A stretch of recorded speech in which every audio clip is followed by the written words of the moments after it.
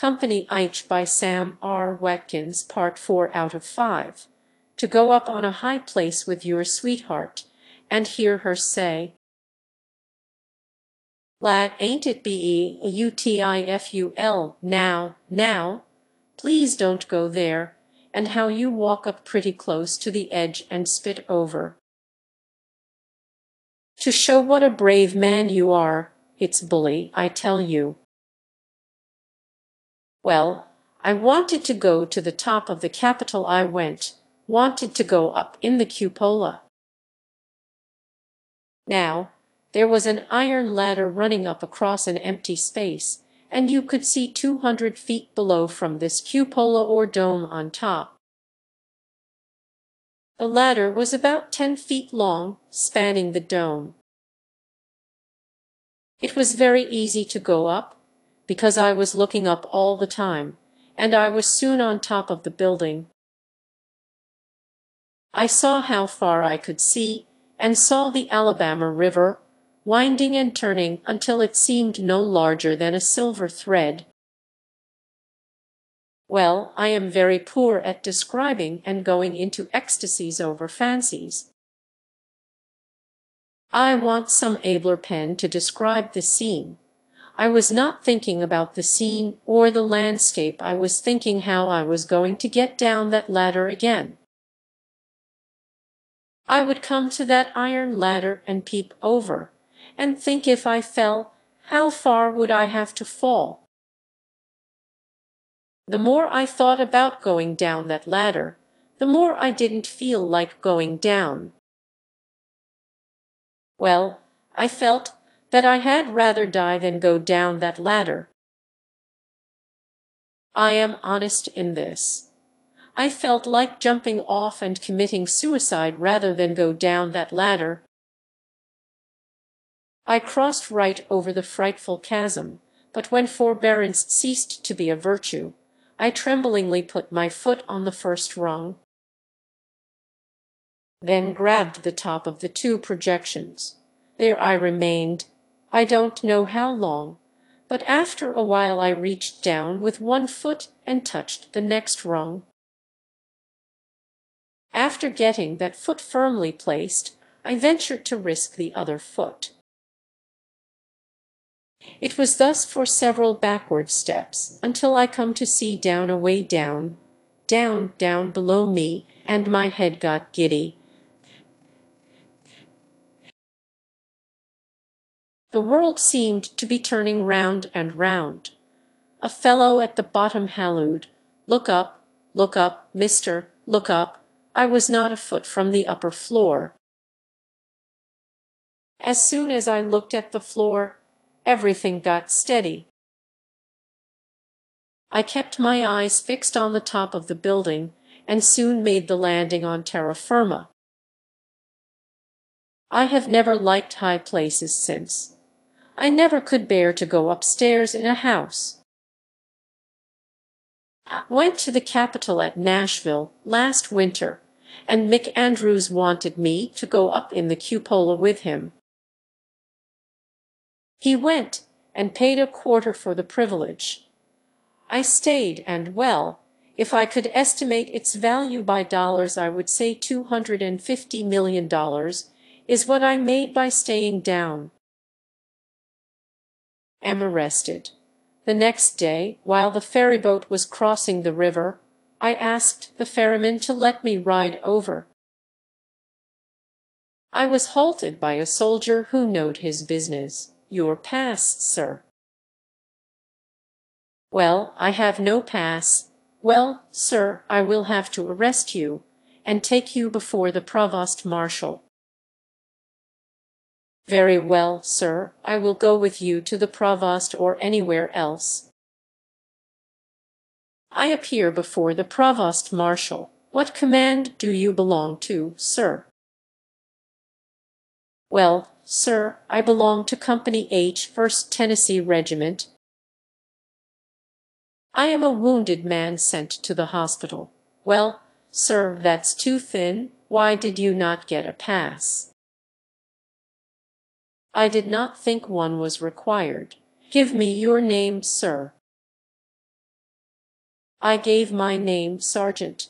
Take this name to the hospital and ask if such name is registered on their books. I told him that I knew it was not. The sergeant returns and reports no such name, when he remarks, "You have to go to the guard-house." Says I, "Colonel, I knew his rank was that of captain, if you send me to the guard-house. You will do me a great wrong. Here is where I was wounded." I pulled off my shoe and began to unbandage. "Well, sir, I don't want to look at your foot, and I have no patience with you. Take him to the guard-house." Turning back, I said, "Sir, you are clothed with a little brief authority, and appear to be presuming pretty heavy on that authority.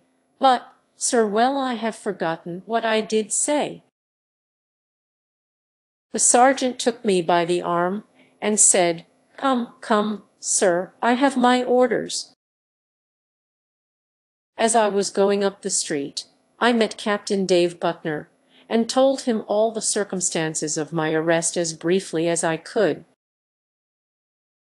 He said, "Sergeant, bring him back with me to the provost marshal's office." They were as mad as wet hens. Their faces were burning, and I could see their jugular veins go thump, thump, thump. I do not know what Captain Buckner said to them. All I heard were the words "otherwise insulted me." But I was liberated, and was glad of it. Those girls! I then went back to the river, and gave a fellow $2 to row me over the ferry. I was in no particular hurry, and limped along at my leisure until about nightfall, when I came to a nice, cozy-looking farmhouse, and asked to stay all night. I was made very welcome indeed. There were two very pretty girls here, and I could have loved either were t'other dear charmer away. But I fell in love with both of them, and thereby overdid the thing. This was by a dim firelight. The next day was Sunday, and we all went to church in the country. We went in an old rockaway carriage. I remember that the preacher used the words, "Oh, God," 19 times in his prayer. I had made up my mind which one of the girls I would marry. Now, don't get mad, fair reader mine. I was all gallantry and smiles, and when we arrived at home, I jumped out and took hold the hand of my fair charmer to help her out. She put her foot out, and well, I came very near telling she tramped on a cat. The cat squalled, the talisman. But then you know, reader, that I was engaged to Jenny, and I had a talisman in my pocket Bible, in the way of a love letter, against the charms of other beautiful and interesting young ladies. Uncle Jimmy Reeves had been to Maury County, and, on returning to Atlanta, found out that I was wounded and in the hospital at Montgomery, and brought the letter to me, and as I am married now, I don't mind telling you what was in the letter. If you won't laugh at me, you see, Jenny was my sweetheart, and here is my sweetheart's letter.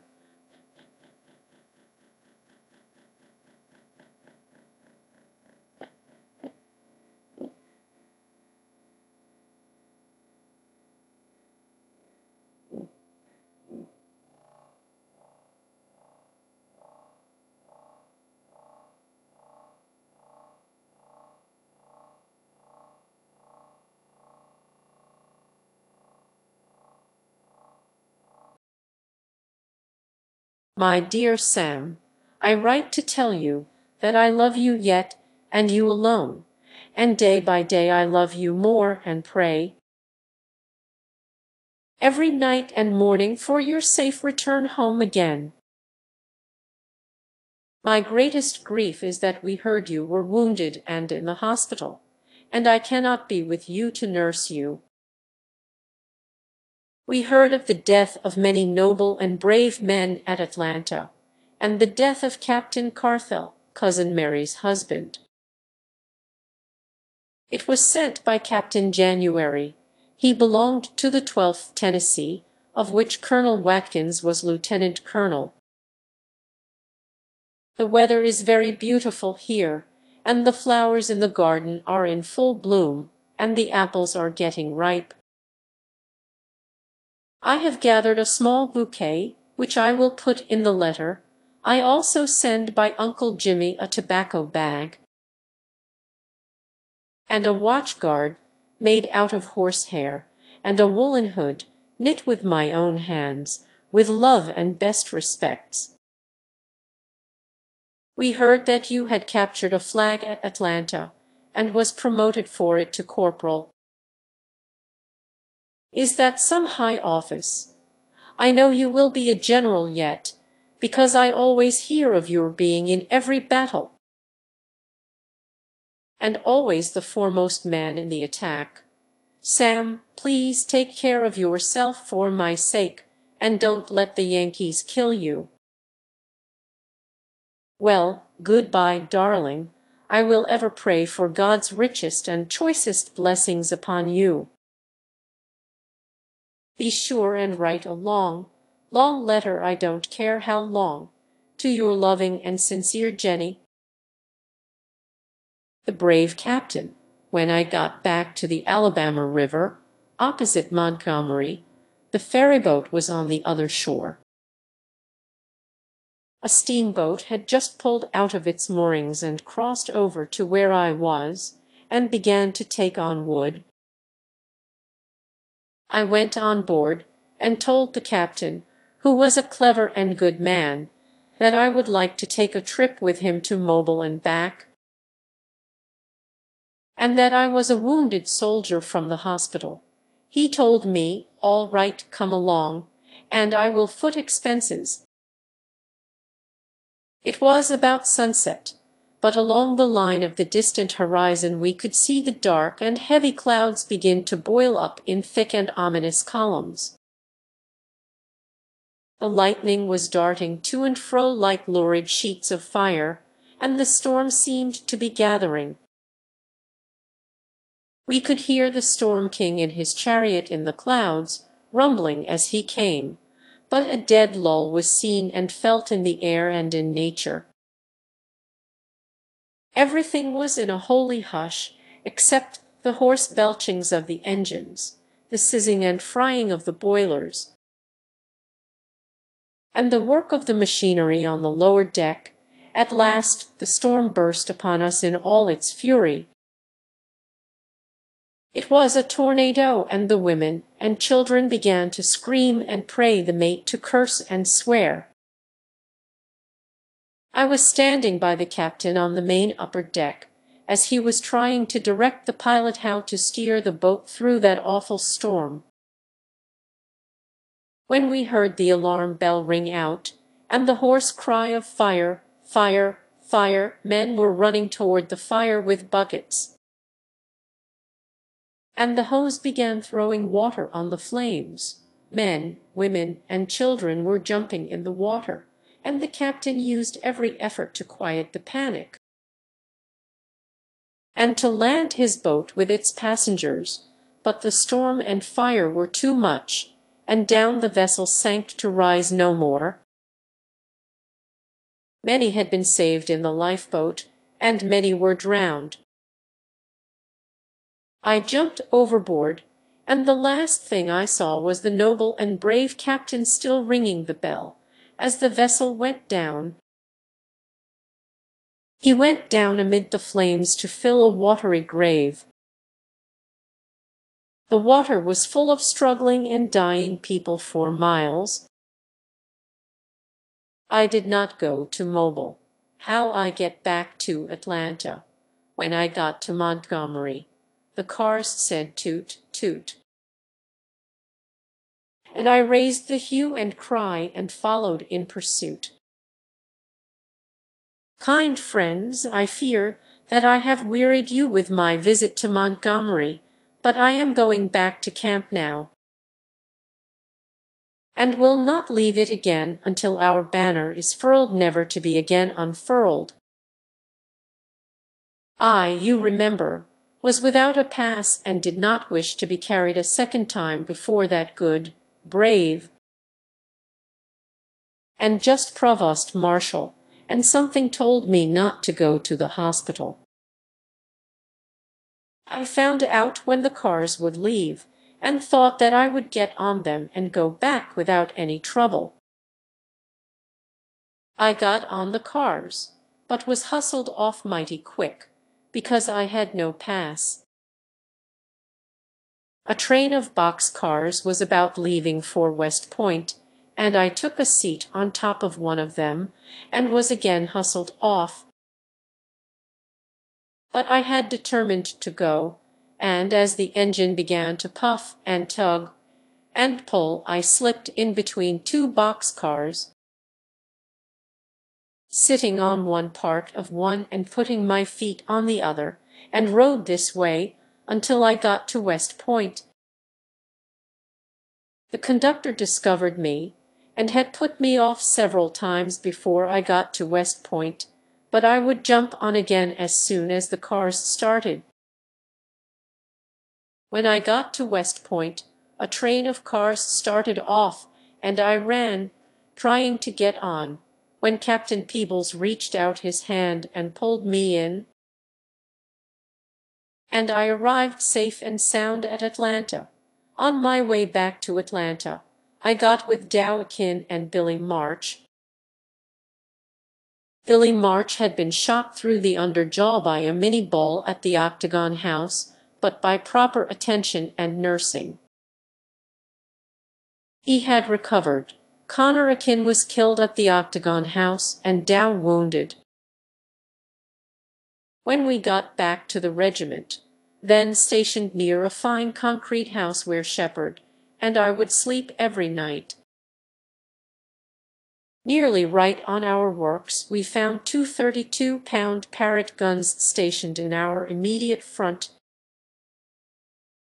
and throwing shells away over our heads into the city of Atlanta. We had just begun to tell all the boys howdy when I saw Watkin fall. A fragment of shell had struck him on his backbone, and he was carried back wounded and bleeding.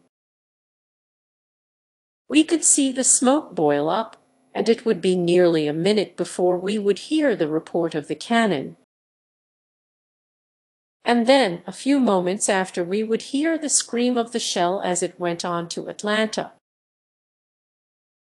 We used to count from the time we would see the smoke boil up until we would hear the noise, and some fellow would call out, "Look out, boys! The United States is sending iron over into the Southern Confederacy. Let's send a little lead back to the United States." And we would blaze away with our Enfield and Whitworth guns, and every time we would fire, we would silence those Parrott guns. This kind of fun was carried on for 46 days. Death of Tom Tuck's rooster. Atlanta was a great place to fight chickens. I had heard much said about cockpits and cockfights, but had never seen such a thing. Away over the hill, outside of the range of Thomas' 30-pound Parrott guns, with which he was trying to burn up Atlanta, the boys had fixed up a cockpit. It was fixed exactly like a circus ring, and seats and benches were arranged for the spectators. Well, I went to the cockfight one day. A great many roosters were to be pitted that day, and each one was trimmed and gaffed.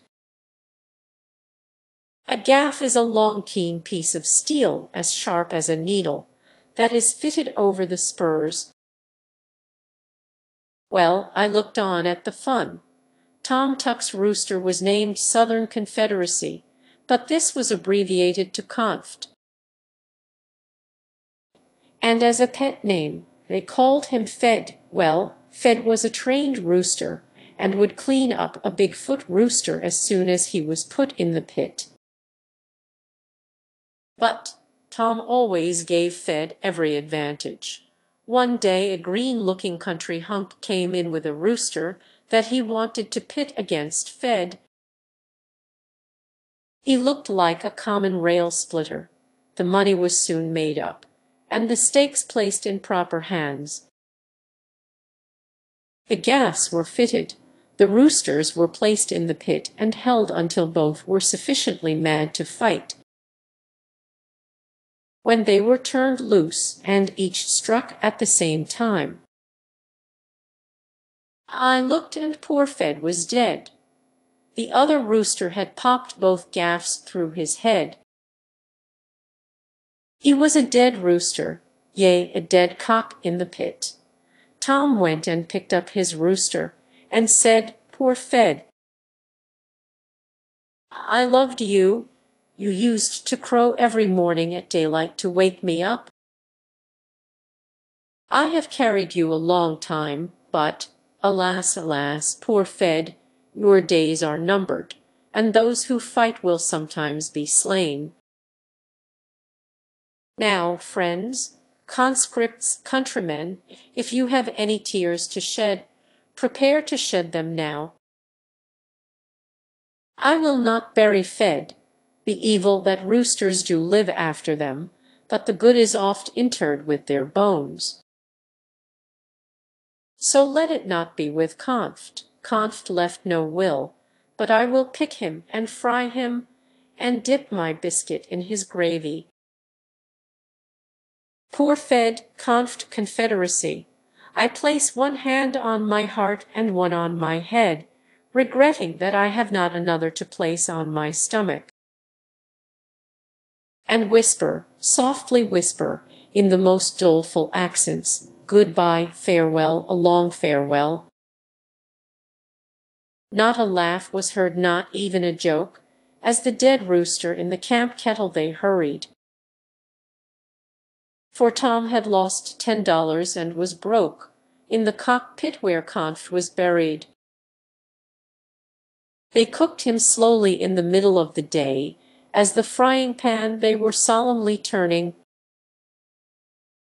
the hungry fellows looking at him as he lay, with one side raw, the other burning. Some surplus feathers covered his breast, not in a shroud, but in a tiara they soused him. He lay like a picked chicken taking his rest, while the rebel boys danced and cursed around him. Not a few or short were the cuss words they said, yet they spoke many words of sorrow, as they steadfastly gazed on the face of the dead, and thought, what will we do for chicken tomorrow? Likely they will talk of the Southern Conft, that's gone, and o'er his empty carcass upbraid him. But nothing he will reck, if they let him sleep on, in the place where they have laid him. Sadly and slowly they laid him down. From the field of fame fresh and gory, they ate off his flesh, and threw away his bones, and then left them alone in their glory, when cut, slash, bang, de-bang, and here comes a dash of Yankee cavalry. Right in the midst of the camp, under whip and spur, yelling like a band of wild Comanches, and bearing right down on the few mourners around the dead body of Conft. After making this bold dash, they about-faced, and were soon out of sight. There was no harm done, but, alas, that cooked chicken was gone. Poor Conft, to what a sad end you have come, just to think that but a few short hours ago You was a proud rooster, was cock of the walk, and was considered invincible, but, alas, you have sunk so low as to become food for Federals requiescat in pace you can crow no more. Old Joe Brown's Pets, by way of grim jest, and a fitting burlesque to tragic scenes, or, rather, to the thing called glorious war. Old Joe Brown, then governor of Georgia, sent in his militia. It was the richest picture of an army I ever saw. It beat Forepaw's double-ringed circus. Every one was dressed in citizens' clothes, and the very best they had at that time. A few had double-barreled shotguns, but the majority had umbrellas and walking sticks, and nearly everyone had on a duster, a flat-bosomed biled shirt, and a plug hat, and, to make the thing more ridiculous, the dwarf and the giant were marching side by side, the knock-kneed by the side of the bow-legged, the driven-in by the side of the drawn-out, the pale and sallow dyspeptic, who looked like Alex Stevens, and who seemed to have just been taken out of a chimney that smoked very badly, and whose diet was goobers and sweet potatoes, was placed beside the 300-pounder, who was dressed up to kill, and whose looks seemed to say, "I've got a substitute in the army, and 20 Negroes at home besides him. Now, that is the sort of army that old Joe Brown had when he seceded from the Southern Confederacy, declaring that each state was a separate sovereign government of itself. And, as old Joe Brown was an original secessionist, he wanted to exemplify the grand principles of secession that had been advocated by Patrick Henry, John Randolph of Roanoke, and John C. Calhoun, in all of whom he was a firm believer. I will say, however, in all due deference to the Georgia militia and old Joe Brown's Pets, that there was many a gallant and noble fellow among them. I remember on one occasion that I was detailed to report to a captain of the 4th Tennessee Regiment, Colonel Farquharson, called Guidepost. I have forgotten that captain's name. He was a small-sized man, with a large, long set of black whiskers. He was the captain, and I the corporal of the detail. We were ordered to take a company of the Georgia militia on a scout. We went away around to our extreme right wing, passing through Terry's Mill Pond, and over the old battlefield of the 22nd, and past the place where General Walker fell, when we came across 2 ladies. One of them kept going from one tree to another, and saying, "This pine tree, that pine tree, this pine tree, that pine tree." In answer to our inquiry, they informed us that the young woman's husband was killed on the 22nd, and had been buried under a pine tree, and she was nearly crazy because she could not find his dead body. We passed on, and as soon as we came in sight of the old line of Yankee breastworks, an unexpected volley of Minnie balls was fired into our ranks, killing this captain of the 4th Tennessee Regiment and killing and wounding 7 or 8 of the Georgia militia. I hallooed to lay down as soon as possible, and a perfect whiz of Minnie balls passed over, when I immediately gave the command of attention. Forward, charge and capture that squad. That Georgia militia, every man of them, charged forward, and in a few moments we ran into a small squad of Yankees and captured the whole layout. We then carried back to camp the dead captain and the killed and wounded militia. I had seen a great many men killed and wounded, but somehow or other these dead and wounded men of that day made a more serious impression on my mind than in any previous or subsequent battles.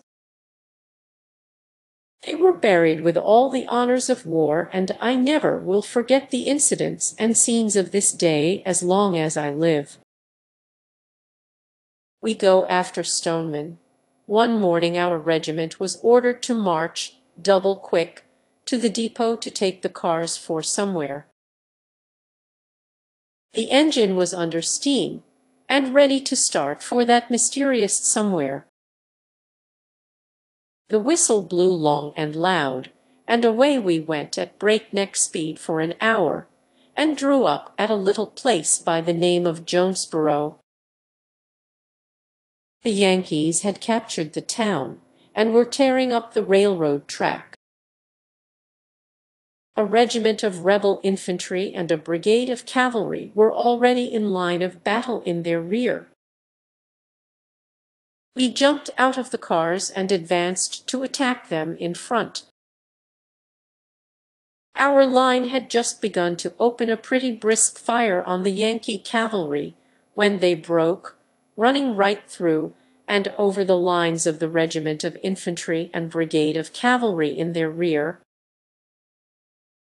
the men opening ranks to get out of the way of the hoofs of their horses. It was Stoneman's cavalry, upon its celebrated raid toward Watkin and Andersonville to liberate the Federal prisoners. We went to work like beavers, and in a few hours the railroad track had been repaired so that we could pass. Every few miles we would find the track torn up, but we would get out of the cars, fix up the track, and light out again. We were charging a brigade of cavalry with a train of cars, as it were. They would try to stop our progress by tearing up the track, but we were crowding them a little too strong. At last they thought it was time to quit that foolishness, and then commenced a race between cavalry and cars for Watkin, Georgia. The cars had to run exceedingly slow and careful, fearing a tear-up or ambuscade, but at last Watkin came in sight. 25,000 or 30,000 Federal prisoners were confined at this place, and it was poorly guarded and protected. We feared that Stoneman would only march in, overpower the guards, and liberate the prisoners, and we would have some tall fighting to do. But on arriving at Watkin, we found that Stoneman and all of his command had just surrendered to a brigade of cavalry and the Georgia militia, and we helped march the gentlemen inside the prison walls at Watkin. They had furnished their own transportation, paying their own way and bearing their own expenses, and instead of liberating any prisoners,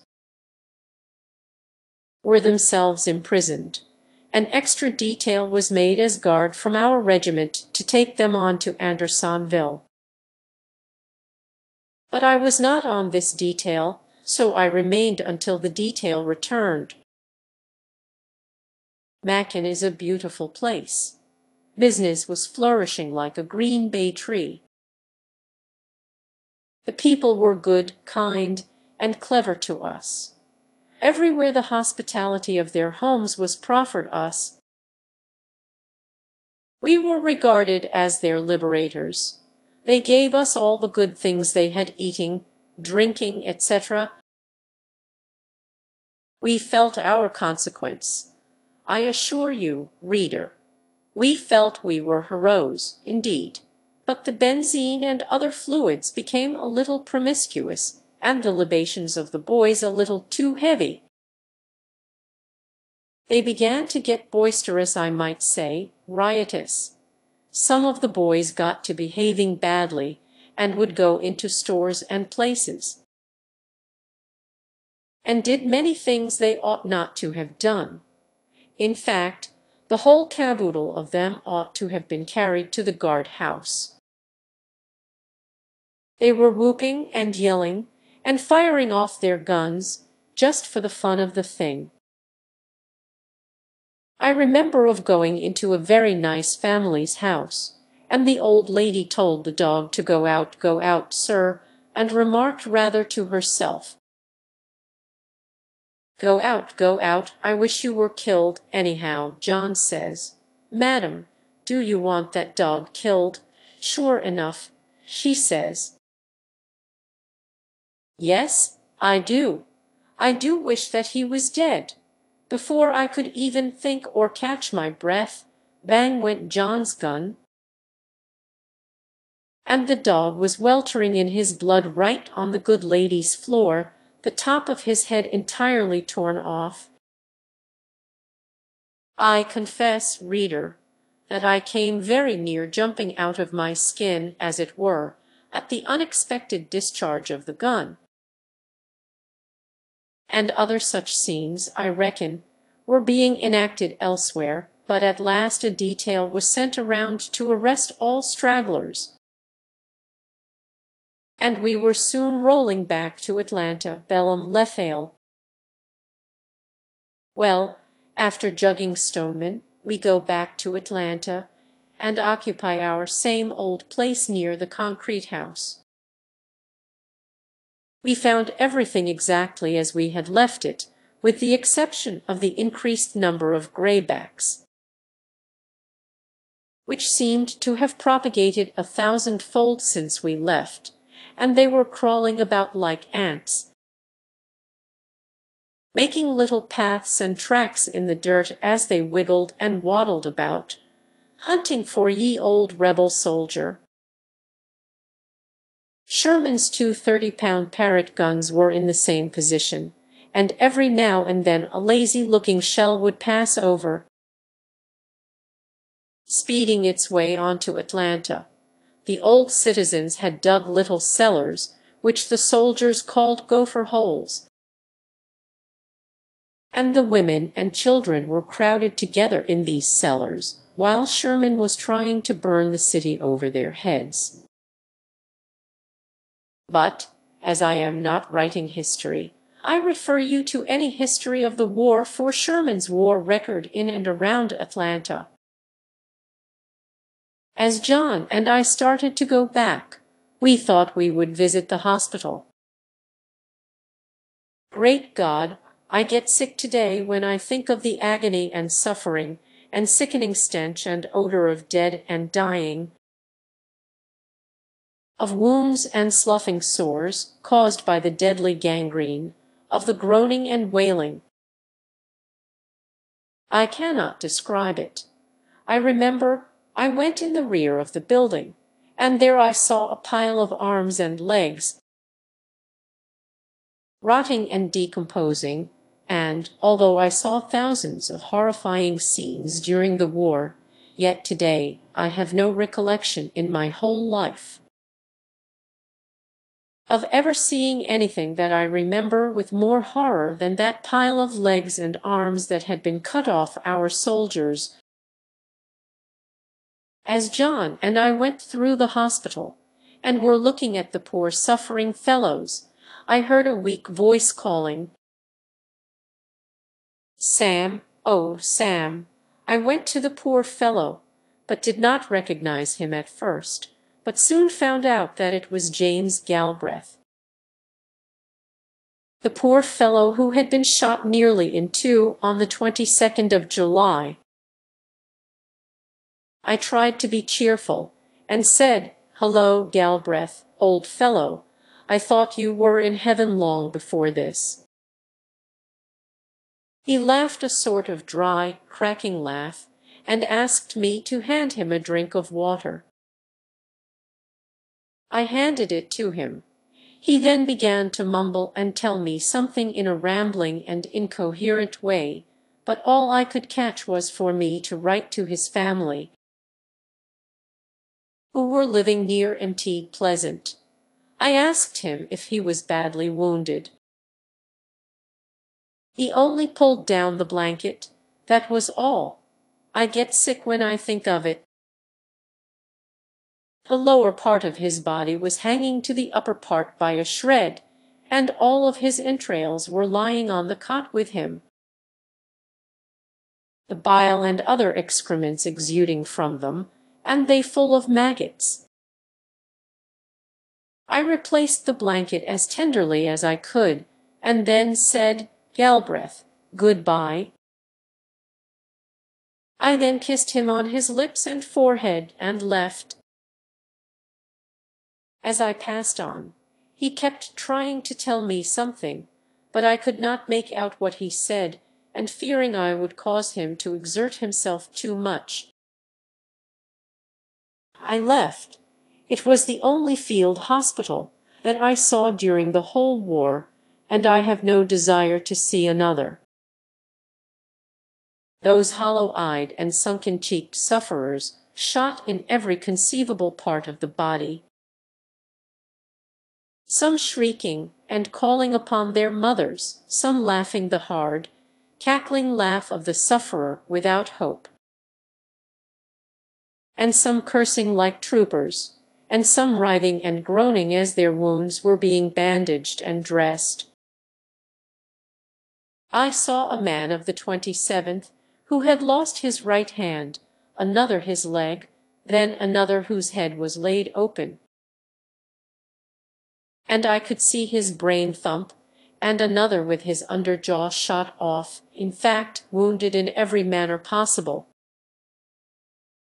Ah, reader, there is no glory for the private soldier, much less a conscript. James Galbraith was a conscript, as was also Fane King. Mr. King was killed at Chickamauga. He and Galbraith were conscripted and joined Company H at the same time. Both were old men and very poor, with large families at home, and they were forced to go to war against their wishes, while their wives and little children were at home without the necessaries of life. The officers have all the glory. Glory is not for the private soldier, such as die in the hospitals, being eat up with the deadly gangrene, and being imperfectly waited on. Glory is for generals, colonels, majors, captains, and lieutenants. They have all the glory, and when the poor private wins battles by dint of sweat, hard marches, camp and picket duty, fasting and broken bones, the officers get the glory. The private's pay was $11 per month if he got it. The general's pay was $300 per month, and he always got his. I am not complaining. These things happened 16 to 20 years ago. Men who never fired a gun, nor killed a Yankee during the whole war, are today the heroes of the war. Now, I tell you what I think about it. I think that those of us who fought as private soldiers fought as much for glory as the general did. And those of us who stuck it out to the last deserve more praise than the general who resigned because some other general was placed in command over him. A general could resign. That was honorable. A private could not resign, nor choose his branch of service. And if he deserted, it was death, the scout and death of a Yankee lieutenant. General Hood had sent off all his cavalry, and a detail was made each day of so many men for a scout, to find out all we could about the movements of the Yankees. Colonel George Porter, of the 6th Tennessee, was in command of the detail. We passed through Atlanta, and went down the railroad for several miles, and then made a flank movement toward where we expected to come in contact with the Yankees. When we came to a skirt of woods, we were deployed as skirmishers. Colonel Porter ordered us to reprime our guns and to advance at 25 paces apart, being deployed as skirmishers, and to keep under cover as much as possible. He need not have told us this, because we had not learned war for nothing. We would run from one tree to another, and then make a careful reconnoiter before proceeding to another. We had begun to get a little careless when bang, bang, bang, it seemed that we had got into a Yankee ambush. The firing seemed to be from all sides, and was rattling among the leaves and bushes. It appeared as if some supernatural, infernal battle was going on, and the air was full of smoke. We had not seen the Yankees. I ran to a tree to my right, and just as I got to it, I saw my comrade sink to the ground. Clutching at the air as he fell dead, I kept trying to see the Yankees, so that I might shoot.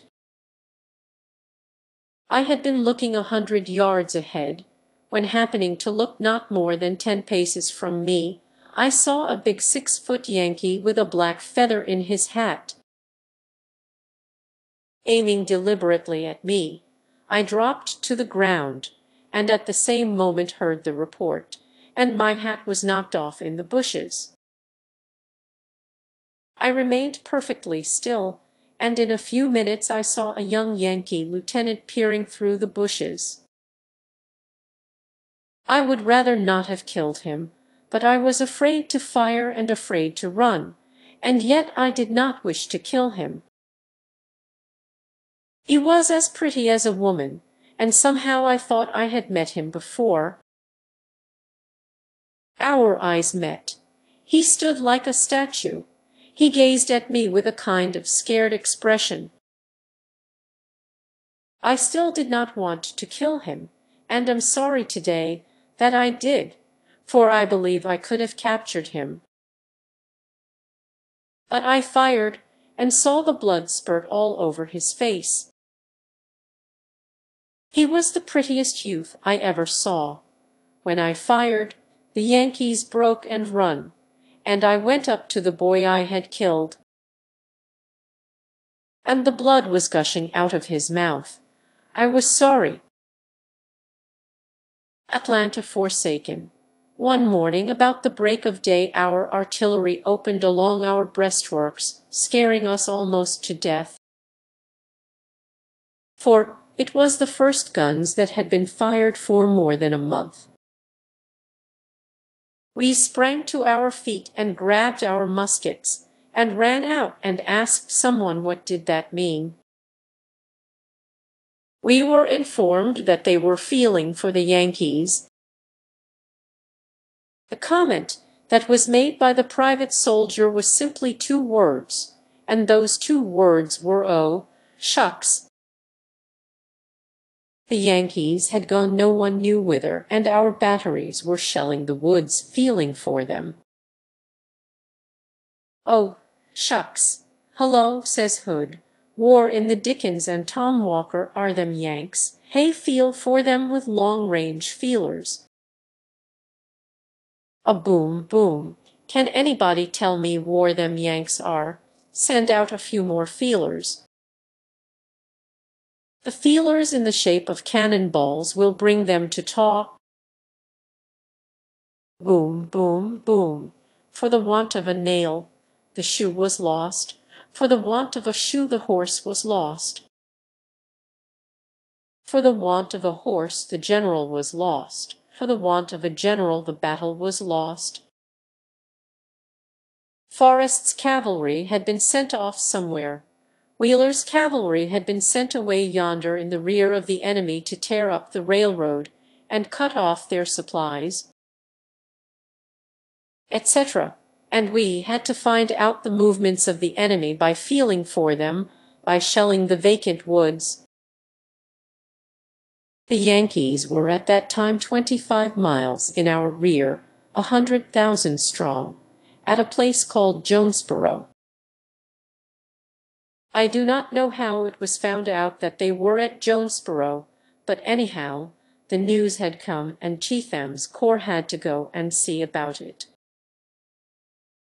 Stuart's corps must hold Atlanta, and Stephen D. Lee's corps must be stretched at proper distance, so that the word could be passed backward and forward as to how they were getting along. As yet it is impossible to tell of the movements of the enemy, because our cannonballs had not come back and reported any movements to us. We had always heard that cannonballs were blind, and we did not suppose they could see to find their way back. Well, our corps made a forced march for a day and a night, and passed the word back that we had seen some signs of the Yankees being in that vicinity, and thought perhaps a small portion, about 100,000, were nigh about there somewhere. Says he, "It's a strange thing you don't know. Send out your feelers." We sent out a few feelers, and they report back very promptly that the Yankees are here sure enough, or that is what our feelers say. Pass the word up the line. The word is passed from mouth to mouth of Lee's skirmish line 25 miles back to Atlanta. Well, if that be the case, we will set fire to all of our army stores, spike all our cannon, and play smash generally, and forsake Atlanta. In the meantime, just hold on where you are till Stuart gets through his job of blowing up arsenals, burning up the army stores, and spiking the cannon, and we will send our Negro boy Caesar down to the horse lot to see if he can't catch old Nance. But she is such a fool with that young suckling colt of hers that it takes him almost all day to catch her. And if the drawbars happen to be down, she will get in the clover patch, and I don't think he will catch her today. But if he don't catch her, I will ride Balaam anyhow. He's got a mighty sore back, and needs a shoe put on his left hind foot, and he cut his ankle with a broken shoe on his forefoot, and has not been fed today. However, I will be along by and by. Stuart, do you think you will be able to get through with your job of blowing up by day after tomorrow? Or by Saturday at 12 o'clock? Lee, pass the word down to Chetham, and ask him what he thinks the Yankees are doing. Now, Kinloch, get my duster and umbrella, and bring out Balaam. Now, reader, that was the impression made on the private's mind at that time. Chapter Roman 14, Jonesboro. The Battle of Jonesboro. Stuart's corps was at Atlanta. Lee's corps was between Atlanta and Jonesboro, and Chetham's corps, then numbering not more than 5,000 men, because the woods and roads were full of straggling soldiers who were not in the fight, was face to face with the whole Yankee army, and he was compelled to flee, fight, or surrender. This was the position and condition of the Grand Army of Tennessee on this memorable occasion. If I am not mistaken, General Cleburne was commanding Chetham's corps at that time. We expected to be ordered into action every moment, and kept seesawing backward and forward until I did not know which way the Yankees were, or which way the rebels. We would form line of battle, charge bayonets, and would raise a whoop and yell. expecting to be dashed right against the Yankee lines, and then the order would be given to retreat. Then we would immediately reform and be ordered to charge again a mile off at another place. Then we would march and counter-march backward and forward over the same ground, passing through Jonesboro away over the hill, and then back through the town, first forward and back, your right hand to your left hand, lady, swing half round and balance all. This sort of a movement is called a feint. A feint is what is called in poker a bluff, or what is called in a bully a brag. A feint means anything but a fight. If a lady feints, she is either scared or in love, and wants to fall in her lover's arms. If an army makes a feint movement, it is trying to hide some other movement. Hullo, Lee, what does Cleburne say the Yankees are doing at Jonesboro? They are fanning themselves. Well, keep up that feint movement until all the boys faint from sheer exhaustion. Hullo, Stuart, do you think you will be able to burn up those 10 locomotives, and destroy those 100 carloads of provisions by day after tomorrow? Lee, ask Cleburne if he feels fainty. Ask him how a fellow feels when he faints. Cleburne says, I have fainted, fainted and fainted, until I can't faint any longer. Well, says Hood, if you can't faint any longer, you had better flee, fight or faint. Ballon gets along mighty slow, but I will be thar after a while. At 1 o'clock we were ordered to the attack. We had to pass through an Osage orange hedge that was worse than the enemy's fire. Their breastworks were before us. We yelled and charged and hurrahed, and said, boo, boo, we are coming. Coming, look out, don't you see us coming? Why don't you let us hear the cannon's opening roar? Why don't you rattle a few old muskets over there at us? Boo, boo, we are coming. Tag. We have done got to your breastworks. Now, we tagged first, why don't you tag back? A Yankee seems to be lying on the other side of the breastworks sunning himself, and raising himself on his elbow, says, fool, who with your fatty bread, we are too old a birds to be caught with that kind of chaff. We don't want any of that kind of pie. What you got there wouldn't make a mouthful. Bring on your pudding and pound cake, and then we will talk to ye. General Granberry, who, poor fellow, was killed in the butchery at Franklin afterwards, goes up to the breastworks and says, look here, Yank, we are fighting, sure enough. Mynheer Dutchman comes out and says, ich dat so wel, I ish peen von little pit hungry dish morning. And I just gobble you up for main lunch before tinner dime. Dat ish der kind of mans vat I bees. Now, reader, that is a fine description of this memorable battle. That's it, no more, no less. I was in it all, and saw General Granberry captured. We did our level best to get up a fight, but it was no go, any way we could fix it up. I mean no disrespect to General Hood. He was a noble, brave, and good man, and we loved him for his many virtues and goodness of heart. I do not propose to criticize his generalship or ability as a commander. I only write of the impression and sentiment that were made upon the private's mind at the time, and as I remember them now. But Atlanta had fallen into the hands of the Yankees, and they were satisfied for the time.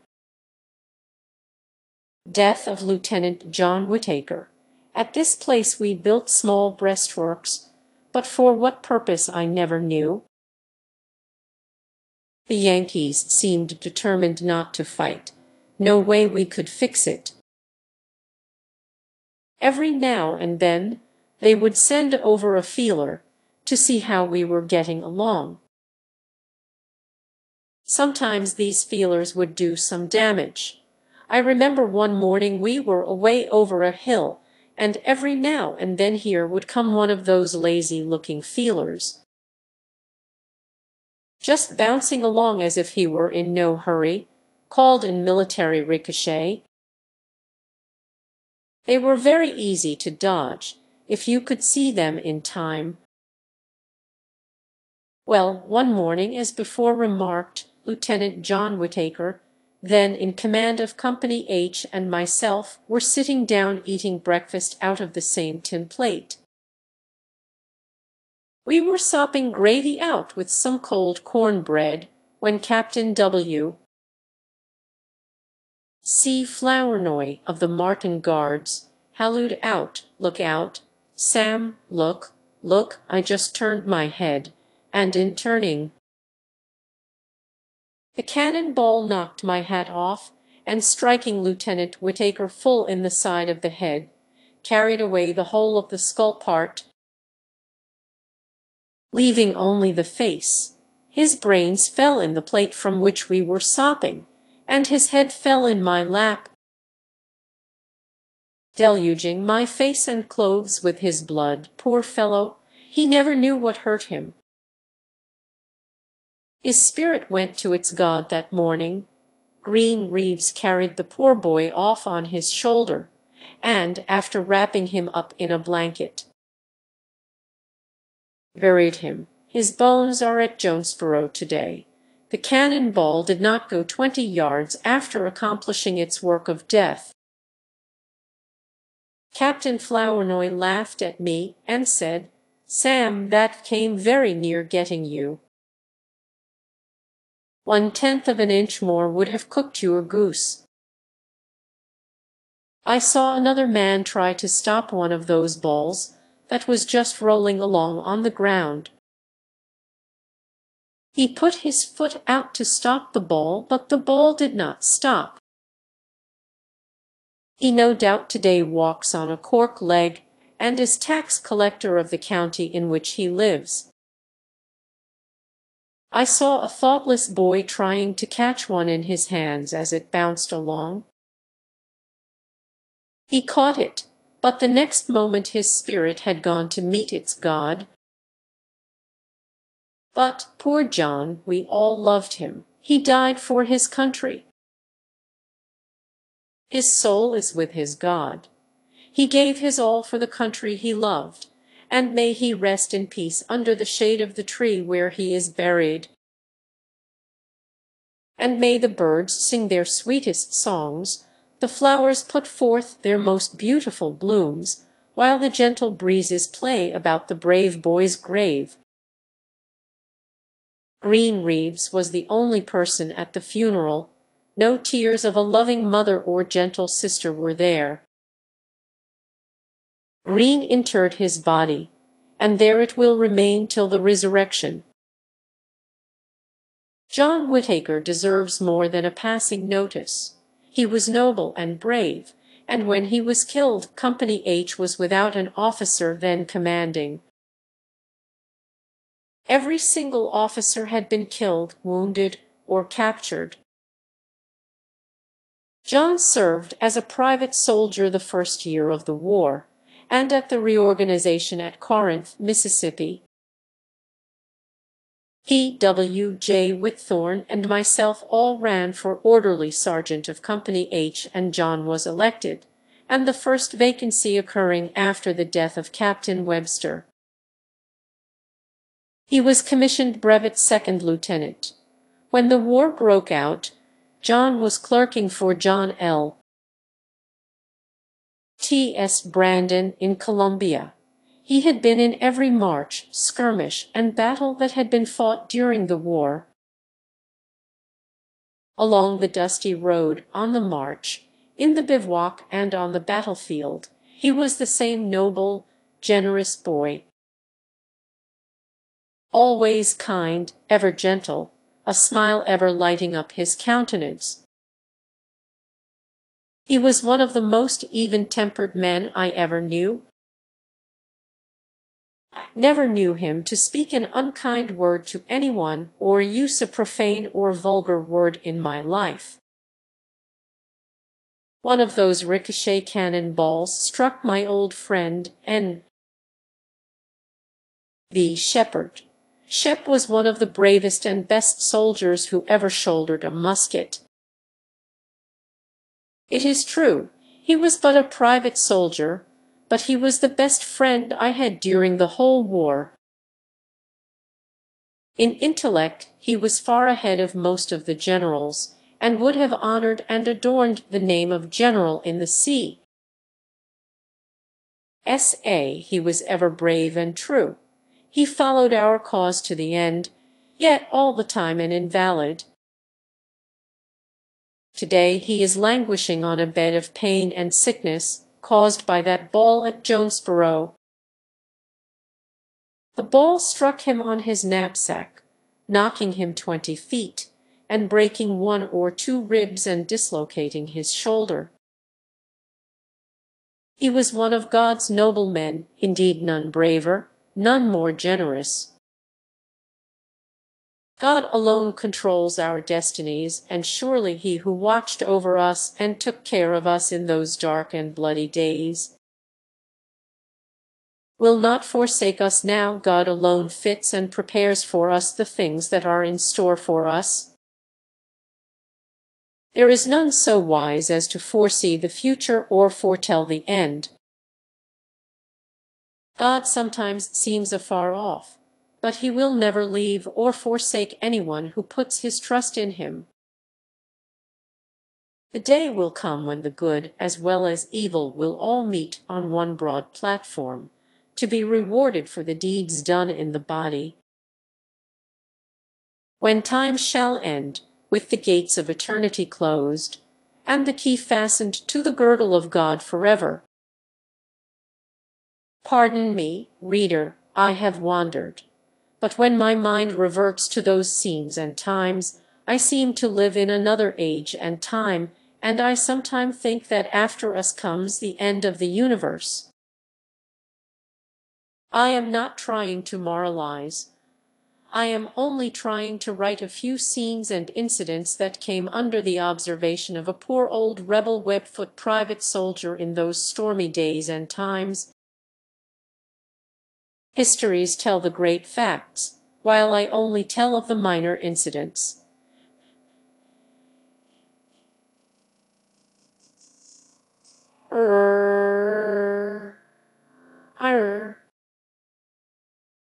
But, on this day of which I now write, we can see in plain view more than 1,000 Yankee battle flags waving on top the red earthworks. Not more than 400 yards off. Every private soldier there knew that General Hood's army was scattered all the way from Jonesboro to Atlanta, a distance of 25 miles, without any order, discipline, or spirit to do anything. We could hear General Stuart, away back yonder in Atlanta, still blowing up arsenals and smashing things generally, while Stephen D. Lee was somewhere between Lovejoy Station and Macon, scattering. And here was but a demoralized remnant of Chetham's corps facing the whole Yankee army. I have ever thought that Sherman was a poor general not to have captured Hood and his whole army at that time. But it matters not what I thought, as I am not trying to tell the ifs and ands, but only of what I saw. In a word, we had everything against us. The soldiers distrusted everything. They were broken down with their long days, hard marching, were almost dead with hunger and fatigue. Every one was taking his own course, and wishing and praying to be captured. Hard and senseless marching, with little sleep, half rations and lice, had made their lives a misery. Each one prayed that all this foolishness might end one way or the other. It was too much for human endurance. Every private soldier knew that such things as this could not last. They were willing to ring down the curtain, put out the footlights, and go home. There was no hope in the future for them. Then comes the farce. From this time forward, until the close of the war, everything was a farce as to generalship. The tragedy had been played, the glory of war had departed. We all loved Hood. He was such a clever fellow, and a good man. Well, Yank, why don't you come on and take us? We are ready to play quits now. We have not anything to let you have, you know, but you can parole us, you know, and we will go home, and be good boys. You know, good Union boys, you know, and we will be sorry for the war, you know, and we wouldn't have the Negroes in any way, shape, form, or fashion, you know, and the American continent has no north, no south, no east, no west, boo-hoo. Boo-hoo, boo-hoo. Tut, tut, Johnny, all that sounds tolerable nice, but then you might want some favor from Uncle Sam. And the teat is too full of milk at the present time for us to turn loose. It's a sugar teat, Johnny, and just begins to taste sweet. And, besides, Johnny, once or twice you have put us to a little trouble. We haven't forgot that, and we've got you down now. Our foot is on your neck, and you must feel our boot heel. We want to stamp you a little, that's what's the matter with Hannah. And, Johnny, you fought us hard. You are a brave boy. You are proud and aristocratic, Johnny, and we are going to crush your cursed pride and spirit. And now, Johnny, come here, I've something to whisper in your ear. Hold your ear close down here, so that no one can hear. We want big fat offices when the war is over. Some of us want to be presidents, some governors, some go to Congress, and be big ministers to Europe, and all those kind of things. Johnny, you number, just go back to your camp. Johnny, chase round, put on a bold front, flourish your trumpets, blow your horns. And, Johnny, we don't want to be hard on you, and we will tell you what we will do for you. Away back in your territory, between Columbia and Nashville, is the most beautiful country and the most fertile. And we have lots of rations up there, too.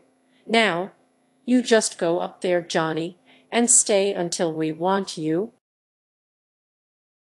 We ain't done with you yet, my boy. Oh, no, Johnny. And another thing, Johnny, you will find there between Mt. Pleasant and Columbia, the most beautiful country that the Son of Heaven ever shone upon. And halfway between the two places is St. John's Church. Its tower is all covered over with a beautiful vine of ivy, and, Johnny, you know that in olden times it was the custom to entwine a wreath of ivy around the brows of victorious generals. We have no doubt that many of your brave generals will express a wish, when they pass by, to be buried beneath the ivy vine, that shades so gracefully and beautifully the wall of this grand old church.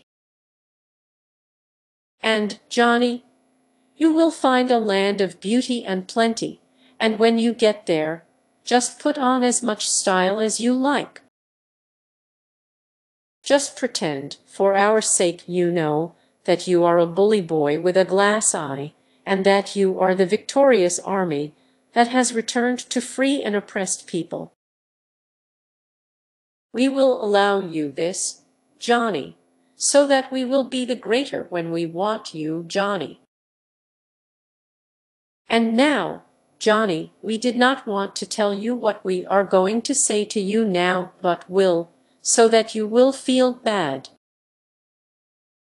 Sherman wants to march to the sea, while the world looks on and wonders. He wants to desolate the land and burn up your towns, to show what a coward he is, and how dastardly, and one of our boys wants to write a piece of poetry about it. But that ain't all, Johnny. You know that you fellows have got a great deal of cotton at Augusta, Savannah, Charleston, Mobile, and other places, and cotton is worth $2 a pound in gold, and as Christmas is coming, we want to go down there for some of that cotton to make a Christmas gift to old Abe and old Chloe, don't you see? Oh, no, Johnny, we don't want to end the war just yet a while. The sugar is mighty sweet in the teat, and we want to suck a while longer. Why, sir, we want to rob and then burn every house in Georgia and South Carolina. We will get millions of dollars by robbery alone, don't you see? Palmetto, hark from the tomb that doleful sound, my ears attend the cry. General J.B. Hood established his headquarters at Palmetto, Georgia, and here is where we were visited by His Honor, the Honorable Jefferson Davis, President of the Confederate States of America, and the Right Honorable Robert Toombs, Secretary of State under the said Davis. Now, kind reader, don't ask me to write history. I know nothing of history. See the histories for grand movements and military maneuvers. I can only tell of what I saw and how I felt. I can remember now General Robert Toombs and Hon. Jeff Davis speeches. I remember how funny Toombs' speech was. He kept us all laughing by telling us how quick we were going to whip the Yankees, and how they would skedaddle back across the Ohio River like a dog with a tin oyster can tied to his tail. Captain Joe P. Lee and I laughed until our sides hurt us. I can remember today how I felt. I felt that Davis and Toombs had come there to bring us glad tidings of great joy, and to proclaim to us that the ratification of a treaty of peace had been declared between the Confederate States of America and the United States. I remember how good and happy I felt when these two leading statesmen told of when grim-visaged war would smooth her wrinkled front, and when the dark clouds that had so long lowered o'er our own loved South would be in the deep bosom of the ocean buried. I do not know how others felt, but I can say never before or since did I feel so grand. I came very near saying gloomy and peculiar. I felt that I and every other soldier who had stood the storms of battle for nearly 4 long years were now about to be discharged from hard marches and scant rations and ragged clothes and standing guard, etc. In fact, the black cloud of war had indeed drifted away, and the beautiful stars that gemmed the blue ether above. Smiling, said, "Peace, peace, peace." I felt bully, I tell you. I remember what I thought that the emblem of our cause was the palmetto and the Texas star, and the town of Palmetto were symbolical of our ultimate triumph, and that we had unconsciously, nay, I should say, prophetically, fallen upon Palmetto as the most appropriate place to declare peace between the two sections. I was sure Jeff Davis and Bob Toombs had come there for the purpose of receiving the capitulation of and to make terms with our conquered foes. I knew that in every battle we had fought, except Missionary Ridge, we had whipped the Yankees, and I knew that we had no cavalry, and but little artillery, and only 2 corps of infantry at Missionary Ridge, and from the way Jeff and Bob talked, it was enough to make us old private soldiers feel that swelling of the heart we ne'er should feel again. I remember that other high dignitaries and big bugs, then the controlling spirits of the government at Richmond, visited us, and most all of these high dignitaries shook hands with the boys. It was all hands round, swing the corner, and balance your partner. I shook hands with Honorable Jeff Davis, and he said, "Howdy, Captain." I shook hands with Toombs, and he said, "Howdy, Major," and every big bug that I shook hands with put another star on my collar and chicken guts on my sleeve. My pen is inadequate to describe the ecstasy and patriotic feeling that permeated every vein and fiber of my animated being. It was paradise regained. All the long struggles we had followed the Palmetto flag through victory and defeat, through storms and rains, and snows and tempest, along the dusty roads, and on the weary marches, we had been true to our country, our cause, and our people, and there was a conscious pride within us that when we would return to our homes, we would go back as conquerors, and that we would receive the plaudits of our people. "Well done, good and faithful servants. You have been true and faithful even to the end." Jeff Davis makes a speech. "Sinner, come view the ground where you shall shortly lie." I remember that Honorable Jeff Davis visited the army at this place, and our regiment, the 1st Tennessee, serenaded him. After playing several airs, he came out of General Hood's marquee and spoke substantially as follows: "As near as I can remember, soldiers of the 1st Tennessee Regiment, I should have said captains, for every man among you is fit to be a captain. I have heard of your acts of bravery on every battlefield during the whole war, and captains, so far as my wishes are concerned, I today make every man of you a captain, and I say honestly today, were I a private soldier, I would have no higher ambition on earth than to belong to the 1st Tennessee Regiment. You have been loyal and brave.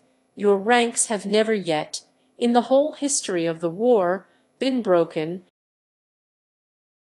Even though the army was routed, yet, my brave soldiers, Tennesseans all, you have ever remained in your places in the ranks of the regiment,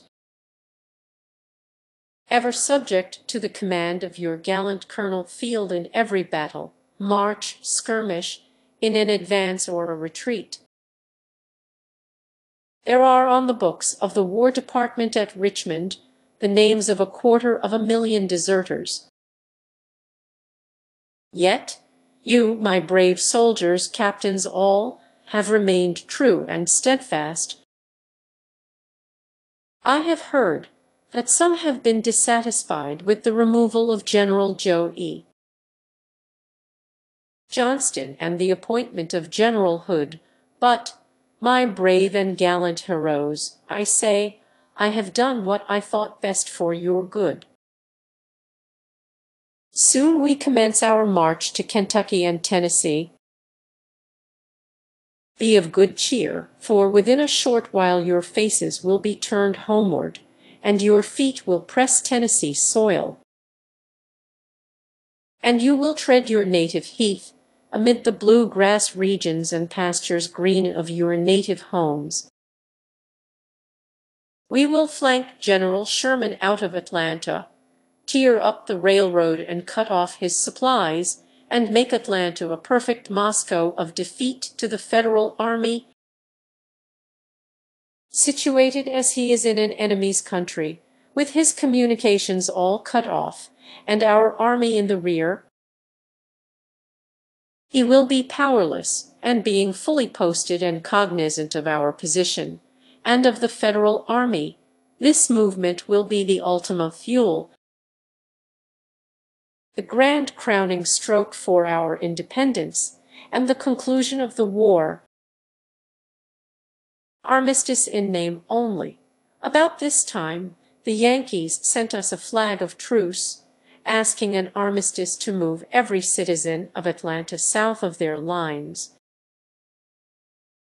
It was granted.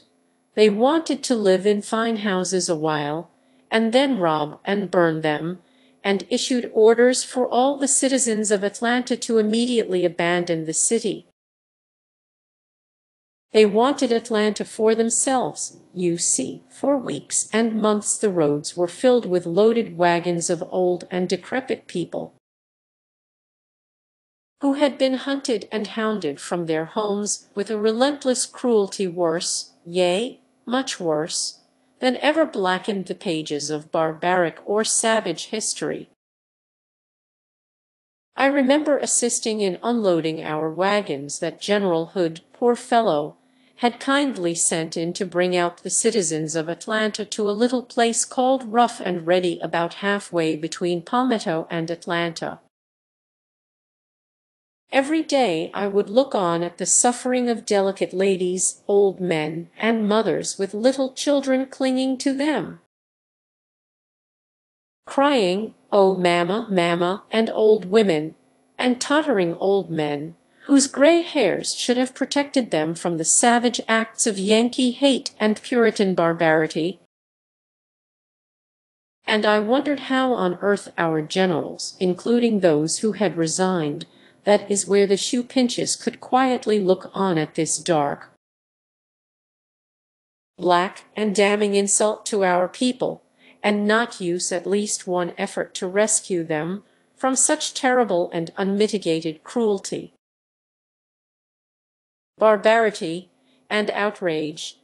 General Hood remonstrated with Sherman against the insult, stating that it transcended in studied and ingenious cruelty. All acts ever before brought to my attention in the dark history of war. In the great crisis of the war, Hardee, Kirby Smith, Breckinridge, and many brigadiers resigned, thus throwing all the responsibility upon poor Hood. I desire to state that they left the army on account of rank. Oh, this thing of rank! Many other generals resigned, and left us privates in the lurch. But the gallant Chief M. Cleburne, Granberry, Gist, Straw, Adams, John C. Brown, William B. Bate, Stuart, Lowery, and others stuck to us to the last.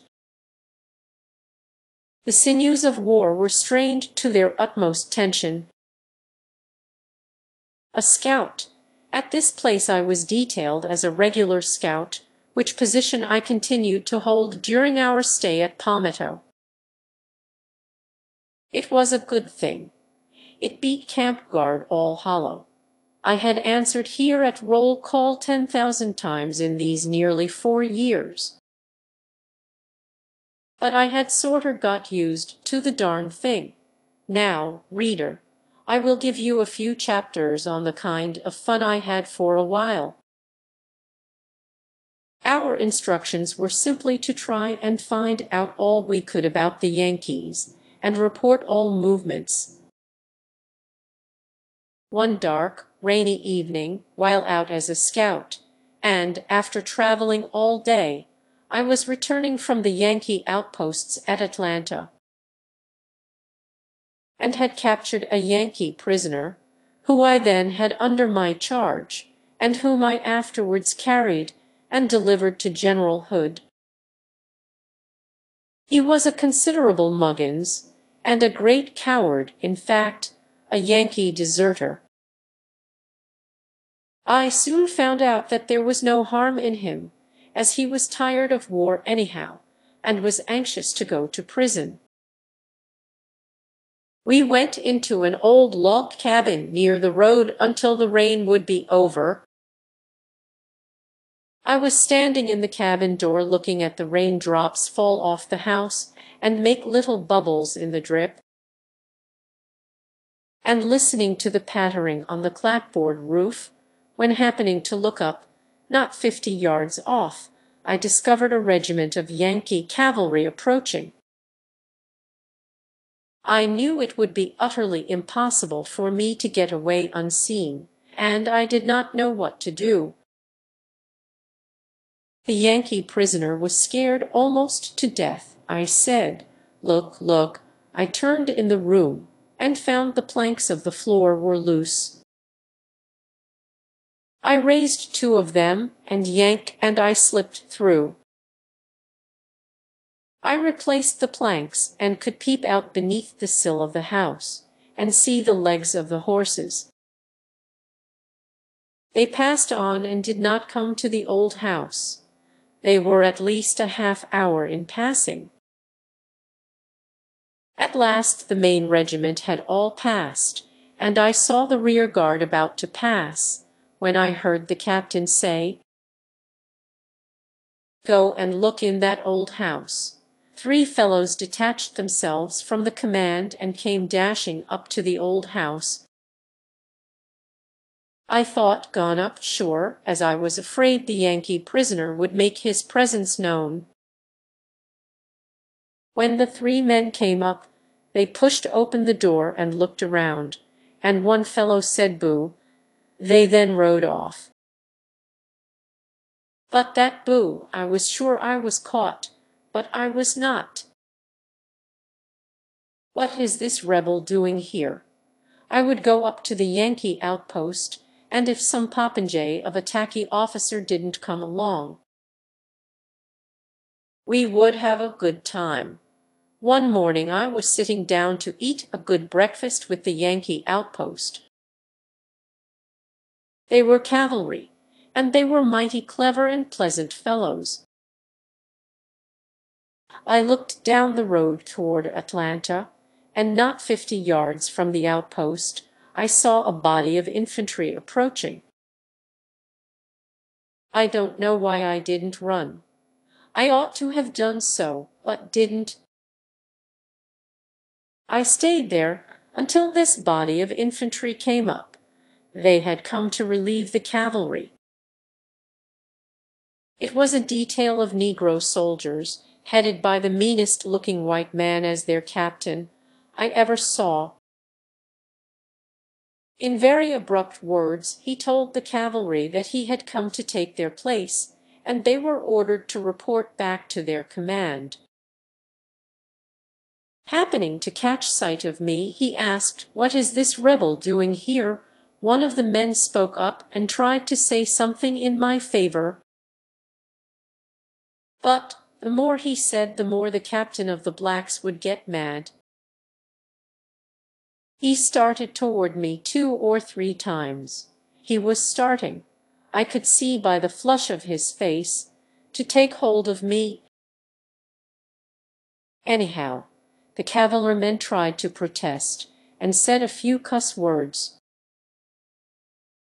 The captain of the blacks looks back very mad at the cavalry. Here was my opportunity, now or never. Uncle Negro looked on, not seeming to care for the cavalry captain or for me. I took up my gun very gently and cocked it. I had the gentleman. I had made up my mind, if he advanced one step further, that he was a dead man. When he turned to look again, it was a look of surprise. His face was as red as a scalded beet, but in a moment was as white as a sheet. He was afraid to turn his head to give a command. The cavalry motioned their hands at me, as much as to say, "Run, Johnny, run." The captain of the blacks fell upon his face, and I broke and ran like a quarter horse. I never saw or heard any more of the captain of the blacks or his guard afterward. Look out, boys. One night, 5 of us scouts, I thought all strangers to me, put up at an old gentleman's house. I took him for a Catholic priest. His head was shaved, and he had on a loose gown like a lady's dress, and a large cord and tassel tied around his waist, from which dangled a large bunch of keys. He treated us very kindly and hospitably, so far as words and politeness went. But we had to eat our own rations and sleep on our own blankets. At bedtime, he invited us to sleep in a shed in front of his double-log cabin. We all went in, laid down, and slept. A little while before day, the old priest came in and woke us up, and said he thought he saw in the moonlight a detachment of cavalry coming down the road from toward the rebel lines. One of our party jumped up and said there was a company of cavalry coming that way, and then all 4 broke toward the old priest's room.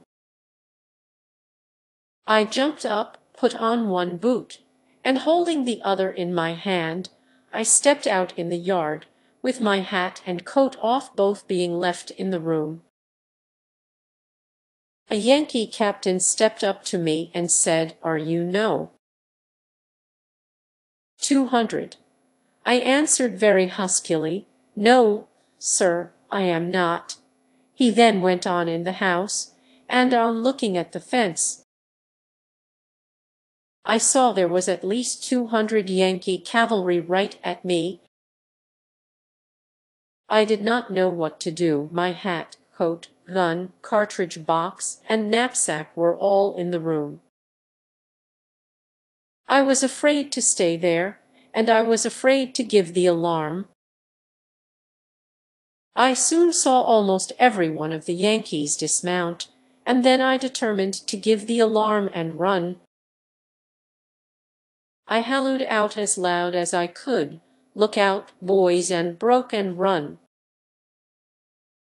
I had to jump over a garden picket fence, and as I lit on the other side, bang, bang, bang, was fired right after me.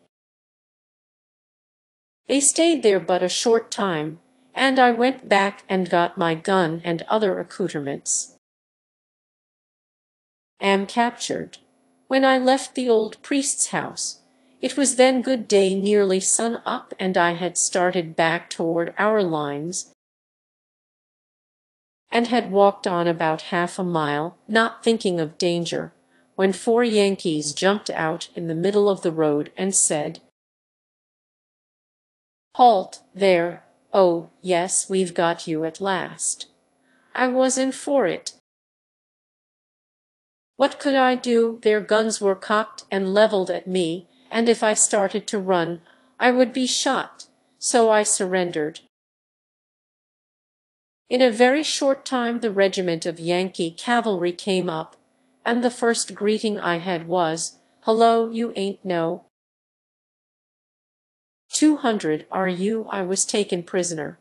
They, I thought, seemed to be very gleeful about it, and I had to march right back by the old priest's house. And they carried me to the headquarters of General Stephen Williams. As soon as he saw me, he said, "Who have you there, a prisoner or a deserter?" They said, "A prisoner." "From what command?" No one answered. Finally he asked me what command I belonged to. I told him the Confederate States Army. "Then," said he, "what is your name?" Said I, "General," if that would be any information. I would have no hesitancy in giving it, but I claim your protection as a prisoner of war. I am a private soldier in the Confederate States Army, and I don't feel authorized to answer any question you may ask.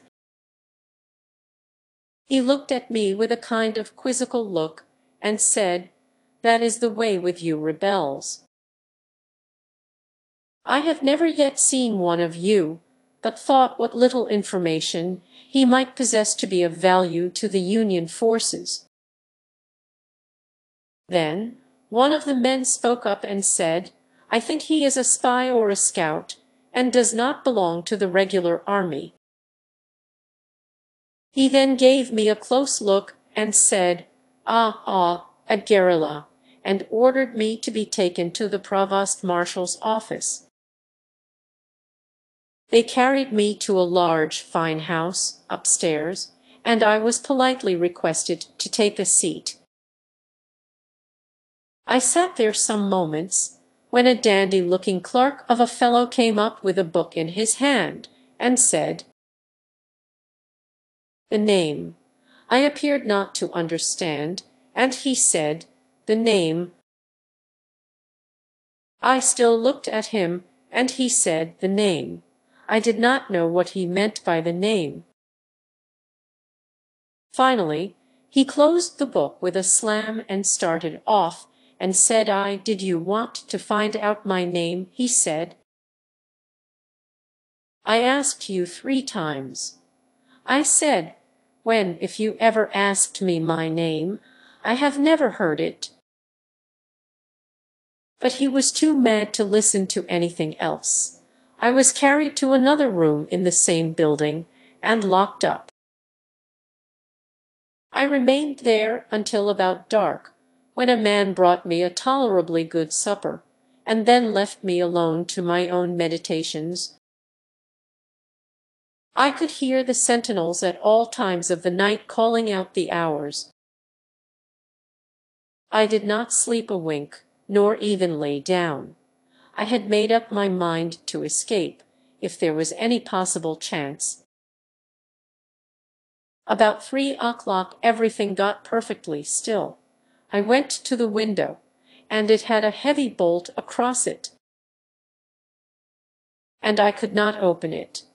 I thought I would try the door, but I knew that a guard was stationed in the hall, for I could see a dim light glimmer through the keyhole. I took my knife and unscrewed the catch in which the lock was fastened, and soon found out that I could open the door. But then there was the guard standing at the main entrance downstairs. I peeped down, and he was quietly walking to and fro on his beat, every time looking to the hall. I made up my mind by his measured tread as to how often he would pass the door, and one time, after he had just passed, I came out in the hall and started to run down the steps. About midway down the steps, one of them cracked very loud, but I ran on down in the lower hall and ran into a room, the door of which was open.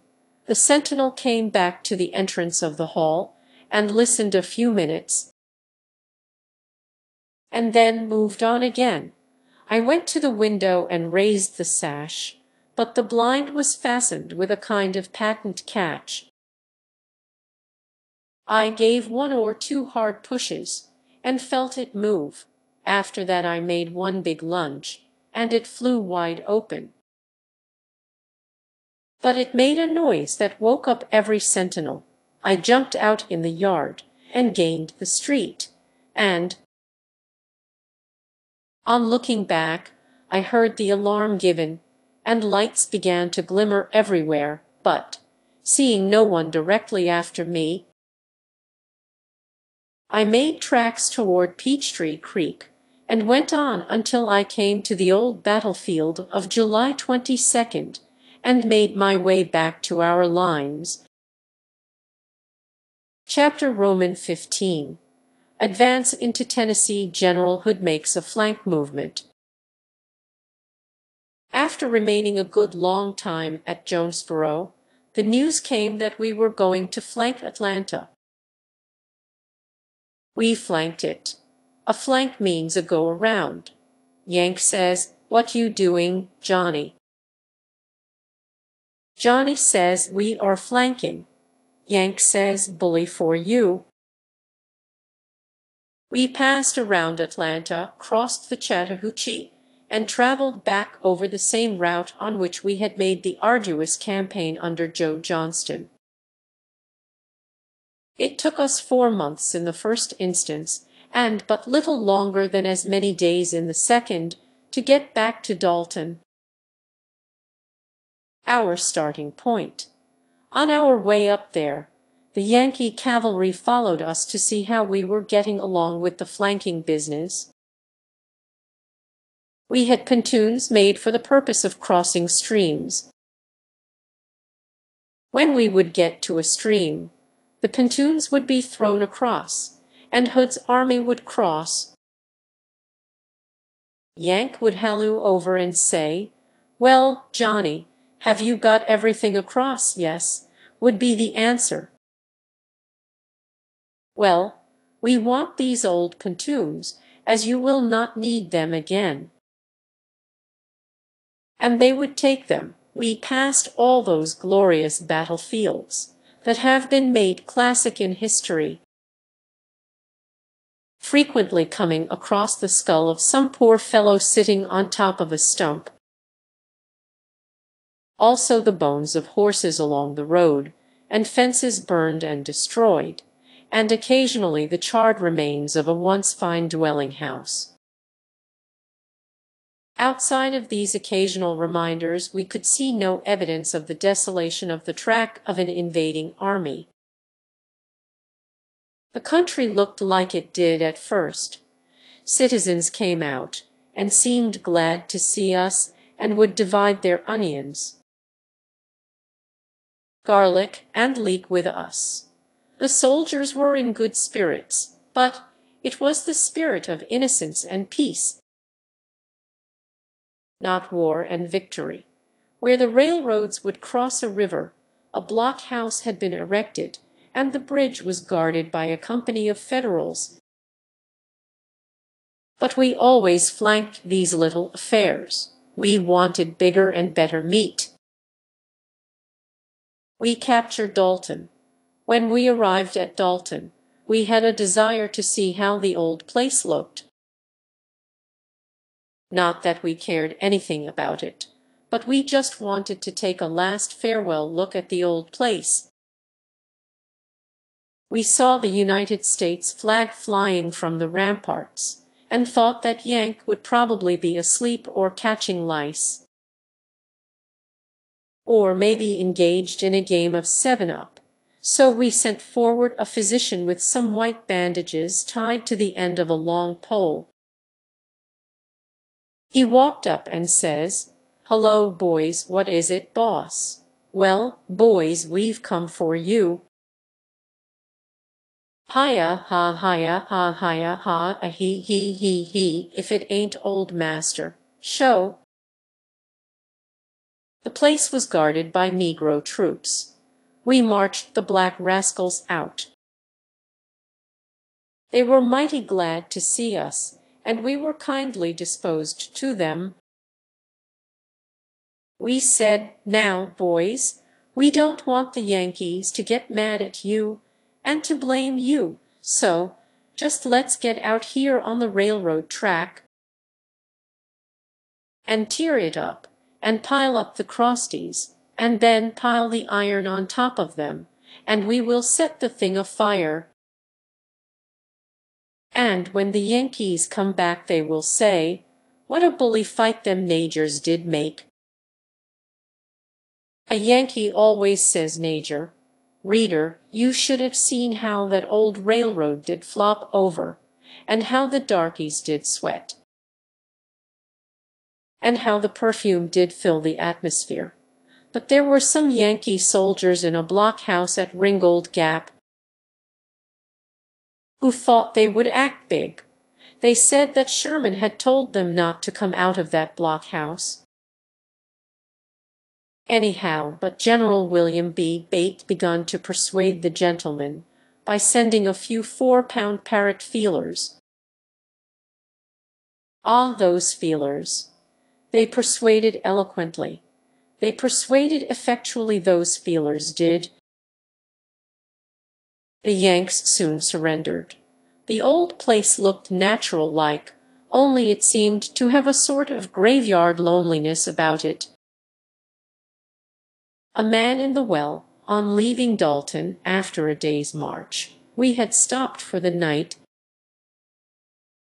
Our guns were stacked, and I started off with a comrade to get some wood to cook supper with. We were walking along, he a little in the rear, when he suddenly disappeared. I could not imagine what had become of him. I looked everywhere. The earth seemed to have opened and swallowed him. I called and called, but could get no answer. Presently I heard a groan that seemed to come out of the bowels of the earth, but, as yet, I could not make out where he was. Going back to camp, I procured a light, and after whooping and hallooing for a long time, I heard another groan. This time much louder than before. The voice appeared to be overhead. There was no tree or house to be seen, and then again the voice seemed to answer from under the ground, in a hollow, sepulchral tone, but I could not tell where he was. But I was determined to find him, so I kept on hallooing and he answering. I went to the place where the voice appeared to come out of the earth. I was walking along rather thoughtlessly and carelessly, when 1 inch more, and I would have disappeared also. Right before me I saw the long dry grass all bending toward a common center, and I knew that it was an old well, and that my comrade had fallen in it. But how to get him out was the unsolved problem. I ran back to camp to get assistance, and everybody had a great curiosity to see the man in the well. They would get chunks of fire and shake over the well, and, peeping down, would say, "Well, he's in there," and go off, and others would come and talk about his being in there. The poor fellow stayed in that well all night. The next morning we got a long rope from a battery and let it down in the well, and soon had him on terra firma. He was worse scared than hurt. Tuscumbia. We arrived and remained at Tuscumbia several days, awaiting the laying of the pontoons across the Tennessee River at Florence, Alabama, and then we all crossed over. While at Tuscumbia, John Branch and I saw a nice sweet potato patch that looked very tempting to a hungry rebel. We looked all around, and thought that the coast was clear. We jumped over the fence and commenced grabbling for the sweet potatoes. I had got my haversack full, and had started off, when we heard, "Halt, there!" I looked around, and there was a soldier guard. We broke and run like quarter horses, and the guard pulled down on us just as we jumped the fence. I don't think his gun was loaded, though, because we did not hear the bull whistle. We marched from Decatur to Florence. Here the pontoon bridges were nicely and beautifully stretched across the river. We walked over this floating bridge, and soon found ourselves on the Tennessee side of Tennessee River. In driving a great herd of cattle across the pontoon, the front one got stubborn, and the others, crowding up all in one bulk, broke the line that held the pontoon, and drowned many of the drove. We had beef for supper that night, en route for Columbia. And nightly we pitch our moving tent a day's march nearer home. How every pulse did beat and leap, and how every heart did throb with emotions of joy, which seemed nearly akin to heaven. When we received the glad intelligence of our onward march toward the land of promise, and of our loved ones, the cold November winds coming off the mountains of the Northwest were blowing right in our faces, and nearly cutting us in two. We were inured to privations and hardships, had been upon every march, in every battle, in every skirmish, in every advance, in every retreat, in every victory, in every defeat. We had laid under the burning heat of a tropical sun, had made the cold, frozen earth our bed, with no covering save the blue canopy of heaven. Had braved dangers, had breasted floods, had seen our comrades slain upon our right and our left hand, had heard guns that carried death in their missiles, had heard the shouts of the charge, had seen the enemy in full retreat and flying in every direction, had heard the shrieks and groans of the wounded and dying, had seen the blood of our countrymen dyeing the earth and enriching the soil, had been hungry when there was nothing to eat, had been in rags and tatters. We had marked the frozen earth with bloody and unshod feet, had been elated with victory and crushed by defeat, had seen and felt the pleasure of the life of a soldier, and had drank the cup to its dregs. Yes, we had seen it all, and had shared in its hopes and its fears, its love and its hate, its good and its bad, its virtue and its vice, its glories and its shame. We had followed the successes and reverses of the flag of the lost cause through all these years of blood and strife. I was simply one of hundreds of thousands in the same fix. The tale is the same that every soldier would tell, except Jim Whittler. Jim had dodged about, and had escaped being conscripted until Hood's raid, he called it. Hood's army was taking up every able-bodied man and conscripting him into the army. Jim Whittler had got a position as overseer on a large plantation, and had about 100 Negroes under his surveillance. The army had been passing a given point, and Jim was sitting quietly on the fence looking at the soldiers. The conscripting squad nabbed him. Jim tried to beg off, but all entreaty was in vain. He wanted to go by home and tell his wife and children goodbye, and to get his clothes. It was no go, but, after a while, Jim says, "Gentlemen, I ganny. The law, you see." Jim knowed the law. He didn't know B from a bull's foot in the spelling book. But he said, "The law." Now, when anyone says anything about the law, everyone stops to listen. Jim says, "Ah, Ganny, the law laying great stress upon the law allows every man who has 20 Negroes to stay at home." Ah, Ganny, those old soldiers had long, long ago forgotten about that old law of the long gone past. But Jim had treasured it up in his memory, lo, these many years, and he thought it would serve him now, as it had, no doubt, frequently done in the past. The conscript officer said, "Law or no law, you fall into line. Take this gun and cartridge box and march." Jim's spirits sank, his hopes vanished into air.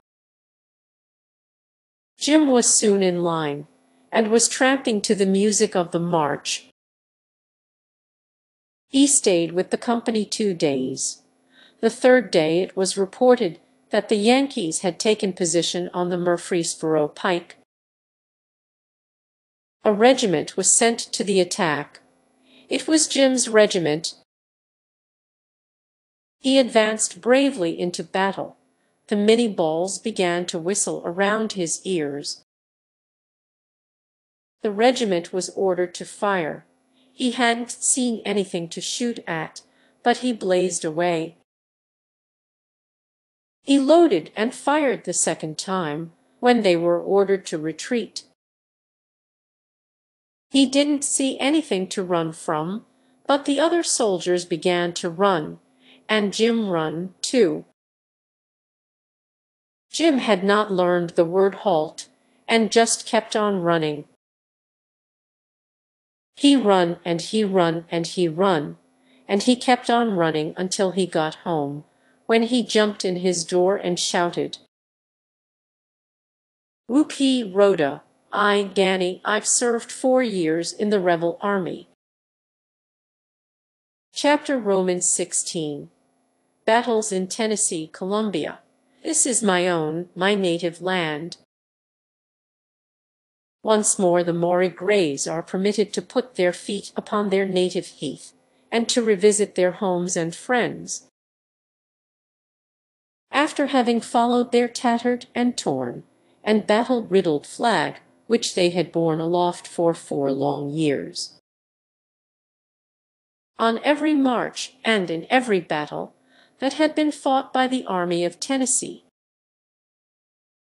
we were a mere handful of devoted braves who had stood by our colors when sometimes it seemed that God himself had forsaken us. But, parents, here are your noble and brave sons, and, ladies, 4 years ago you gave us this flag, and we promised you that we would come back with the flag as victors. Or we would come not at all. We have been true to our promise and our trust. On every battlefield the flag that you entrusted to our hands has been borne aloft by brave and heroic men. Amid shot and shell, bloody battle and death, we have never forsaken our colors. Are we worthy to be called the sons of old Maury County, or have we fought in vain? Have our efforts been appreciated? Or have 4 years of our lives been wasted while we were battling for constitutional government, the supremacy of our laws over centralization, and our rights, as guaranteed to us by the blood of our forefathers on the battlefields of the Revolution? It is for you to make up your verdict. If our lives as soldiers have been a failure, we can but bow our heads on our bosoms and say, surely 4 years of our lives have been given for naught, and our efforts to please you have been in vain. Yet the invader's foot is still on our soil, but there beats in our bosoms the blood of brave and patriotic men. And we will continue to follow our old and war-worn and battle-riddled flag until it goes down forever. The Maury Greys, commanded by Captain A. M. Looney, left Columbia 4 years ago, with 120 men. How many of those 120 original members are with the company today? Just 12. Company H has 20 members, but some of this number had subsequently enlisted. But we 12 will stick to our colors till she goes down forever, and until 5 more of this number fall dead and bleeding on the battlefield. A fiasco. When we arrived in sight of Columbia, we found the Yankees still in possession of the town, fortified and determined to resist our advance. We sent forward a feeler, and the feeler reports back very promptly, "Yes, the Yankees are there." Well, if that be the case, we will just make a flank movement. We turn off the main turnpike at Jer Carpenter's, and march through the Cedars, and cross Duck River at Davis Ferry. On pontoon bridges near Lowell's Mill, we pass on and cross Rutherford Creek, near Barracks Mill, about 3 o'clock in the afternoon. We had marched through fields in the heavy mud, and the men, weary and worn out, were just dragging themselves along. Passing by the old Union Seminary, and then by Mr. Fred Thompson's, until we came to the Rally Hill Turnpike. It being then nearly dark, we heard some skirmishing. But, exhausted as we were, we went into bivouac. The Yankees, it seems to me, might have captured the whole of us. But that is a matter of history. But I desire to state that no blunder was made by either Generals Cheatham or Stuart, neither of whom ever failed to come to time. Jeff Davis is alone responsible for the blunder. About 2 hours after sunup the next morning, we received the order to fall in quick, make haste. Hurrah promptly, men, each rank count 2. By the right flank, quick time, march. Keep promptly closed up. Everything indicated an immediate attack. When we got to the turnpike near Spring Hill, lo and behold, wonder of wonders, the whole Yankee army had passed during the night. The bird had flown. We made a quick and rapid march down the turnpike, finding Yankee guns and knapsacks, and now and then a broken-down straggler, also 2 pieces of howitzer cannon, and at least 20 broken wagons along the road. Everything betokened a rout and a stampede of the Yankee army. Double quick, Forrest is in the rear, now for fun. All that we want to do now is to catch the blue-coated rascals. Ha ha, we all want to see the surrender. Ha ha, double quick. A rip, rip, rip, whew. Pant, pant, pant. First one man drops out, and then another. The Yankees are routed and running, and Forrest has crossed Harpeth River in the rear of Franklin. Hurrah, men, keep closed up. We are going to capture Schofield. Forrest is in the rear, never mind the straggler and cannon. Kerflop, we come against the breastworks at Franklin. Franklin, the death angel gathers its last harvest. Kind reader, right here my pen and courage and ability fail me. I shrink from butchery. Would to God I could tear the page from these memoirs, and from my own memory. It is the blackest page in the history of the War of the Lost Cause. It was the bloodiest battle of modern times in any war. It was the finishing stroke to the independence of the Southern Confederacy. I was there. I saw it. My flesh trembles and creeps and crawls when I think of it today. My heart almost ceases to beat at the horrid recollection. Would to God that I had never witnessed such a scene. I cannot describe it. It beggars description. I will not attempt to describe it.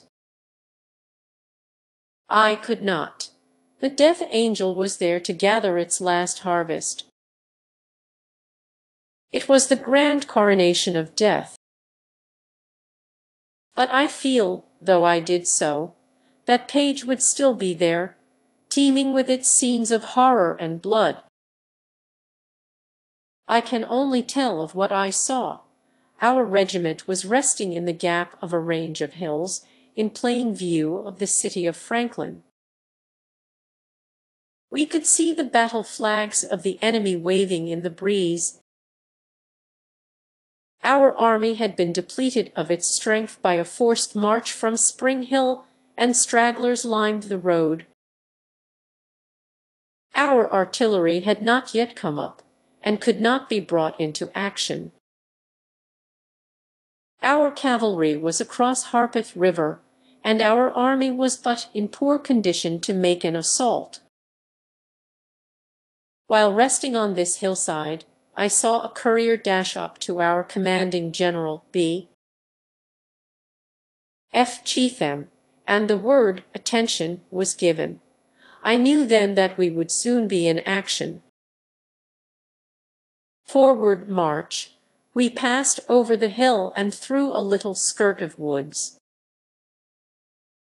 The enemy were fortified right across the Franklin Pike in the suburbs of the town. Right here in these woods a detail of skirmishers was called for. Our regiment was detailed. We deployed as skirmishers, firing as we advanced on the left of the turnpike road. If I had not been a skirmisher on that day, I would not have been writing this today, in the year of our Lord 1882. It was 4 o'clock on that dark and dismal December day when the line of battle was formed, and those devoted heroes were ordered forward to strike for their altars and their fires, for the green graves of their sires, for God and their native land. As they marched on down through an open field toward the rampart of blood and death, the Federal batteries began to open and mow down and gather into the garner of death. As brave and good and pure spirits as the world ever saw. The twilight of evening had begun to gather as a precursor of the coming blackness of midnight darkness that was to envelop a scene so sickening and horrible that it is impossible for me to describe it. "Forward, men," is repeated all along the line. A sheet of fire was poured into our very faces, and for a moment we halted as if in despair. As the terrible avalanche of shot and shell laid low those brave and gallant heroes, whose bleeding wounds attested that the struggle would be desperate. Forward, men, the air loaded with death-dealing missiles. Never on this earth did men fight against such terrible odds. It seemed that the very elements of heaven and earth were in one mighty uproar. Forward, men, and the blood spurts in a perfect jet from the dead and wounded. The earth is red with blood. It runs in streams, making little rivulets as it flows.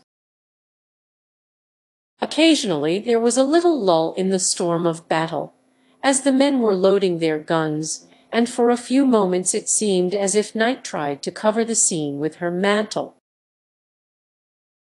The death angel shrieks and laughs, and old Father Time is busy with his sickle as he gathers in the last harvest of death. crying, "More, more, more," while his rapacious maw is glutted with the slain. But the skirmish line being deployed out, extending a little wider than the battle did, passing through a thicket of small locusts, where Brown, orderly sergeant of Company B, was killed, we advanced on toward the breastworks, on and on.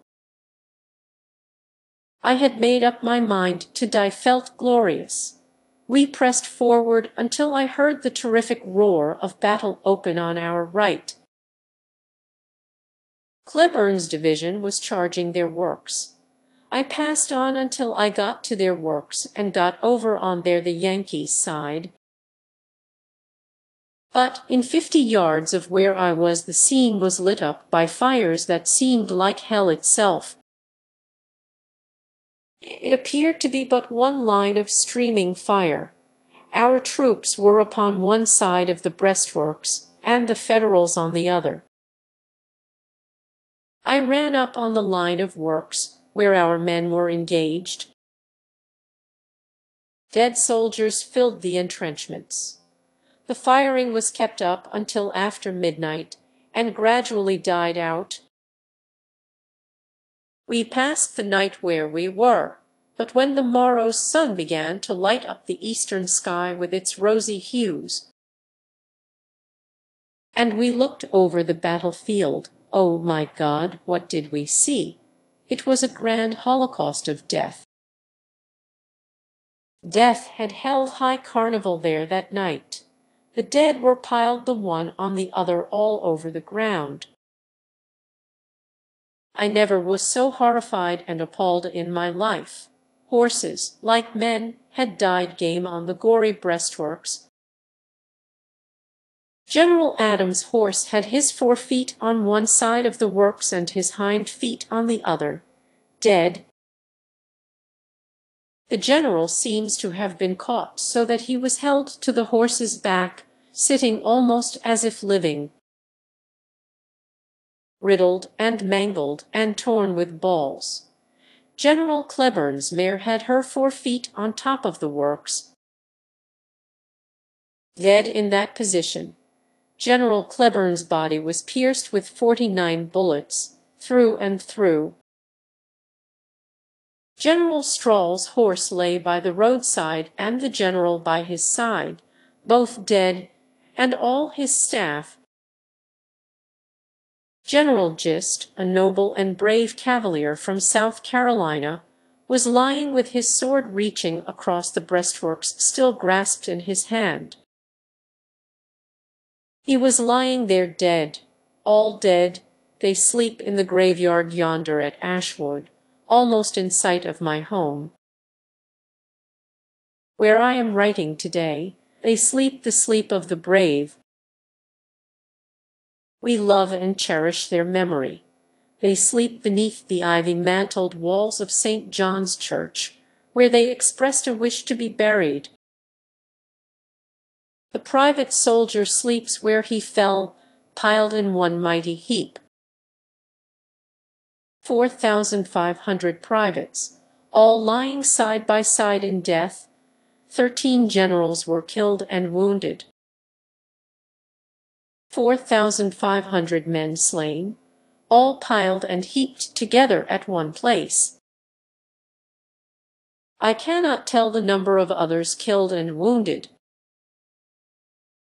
God alone knows that. We will all find out on the morning of the final resurrection. Kind friends, I have attempted in my poor and feeble way to tell you of this. I can hardly call it battle.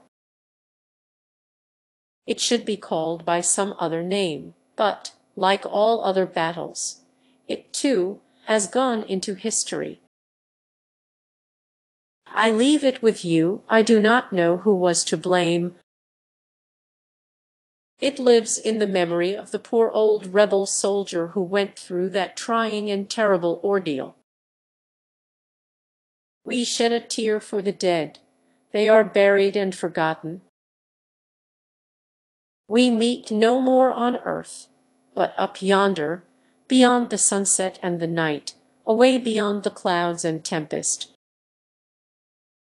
away beyond the stars that ever twinkle and shine in the blue vault above us, away yonder by the great white throne, and by the river of life, where the Almighty and eternal God sits, surrounded by the angels and archangels and the redeemed of earth. We will meet again and see those noble and brave spirits who gave up their lives for their country's cause that night at Franklin, Tennessee. A life given for one's country is never lost. It blooms again beyond the grave in a land of beauty and of love. Hanging around the throne of sapphire and gold, a rich garland awaits the coming of him who died for his country. And when the horologe of time has struck its last note upon his dying brow, justice hands the record of life to mercy. And mercy pleads with Jesus, and God, for his sake, receives him in his eternal home beyond the skies at last and forever. Nashville. A few more scenes, my dear friends, and we close these memoirs. We march toward the city of Nashville. We camped the first night at Brentwood. The next day we can see the fine old building of solid granite, looming up on Capitol Hill, the capital of Tennessee. We can see the stars and stripes flying from the dome. Our pulse leaps with pride when we see the grand old architecture. We can hear the bugle call and the playing of the bands of the different regiments in the Federal lines. Now and then a shell is thrown into our midst from Fort Negley, but no attack or demonstrations on either side. We bivouac on the cold and hard frozen ground, and when we walk about, the echo of our footsteps sound like the echo of a tombstone. The earth is crusted with snow, and the wind from the northwest is piercing our very bones. We can see our ragged soldiers with sunken cheeks and famine-glistening eyes. Where were our generals? Alas, there were none. Not one single general out of Chetham's division was left, not one. General B.F. Chetham himself was the only surviving general of his old division. Nearly all our captains and colonels were gone. Companies mingled with companies, regiments with regiments, and brigades with brigades. A few raw-boned horses stood shivering under the ice-covered trees, nibbling the short, scanty grass. Being in range of the Federal guns from Fort Negley, we were not allowed to have fires at night, and our thin and ragged blankets were but poor protection against the cold, raw blasts of December, whether the coldest ever known. The cold stars seem to twinkle with unusual brilliancy, and the pale moon seems to be but one vast heap of frozen snow, which glimmers in the cold gray sky, and the air gets colder by its coming, our breath, forming in little rays, seems to make 1,000 little coruscations that scintillate in the cold frosty air. I can tell you nothing of what was going on among the generals. But there we were, and that is all that I can tell you. One morning about daylight our army began to move. Our division was then on the extreme right wing, and then we were transferred to the left wing. The battle had begun. We were continually moving to our left. We would build little temporary breastworks, then we would be moved to another place. Our lines kept on widening out and stretching further and further apart, until it was not more than a skeleton of a skirmish line from one end to the other. We started at a run. We cared for nothing. Not more than 1,000 yards off, we could see the Yankee cavalry, artillery, and infantry marching apparently still further to our left. We could see regiments advancing at double quick across the fields, while, with our army, everything seemed confused. The private soldier could not see into things. It seemed to be somewhat like a flock of wild geese when they have lost their leader. We were willing to go anywhere, or to follow anyone who would lead us. We were anxious to flee, fight, or fortify. I have never seen an army so confused and demoralized. The whole thing seemed to be tottering and trembling. When, halt, front, right, dress, and Adjutant McKinney reads us the following order. Soldiers, the commanding general takes pleasure in announcing to his troops that victory and success are now within their grasp.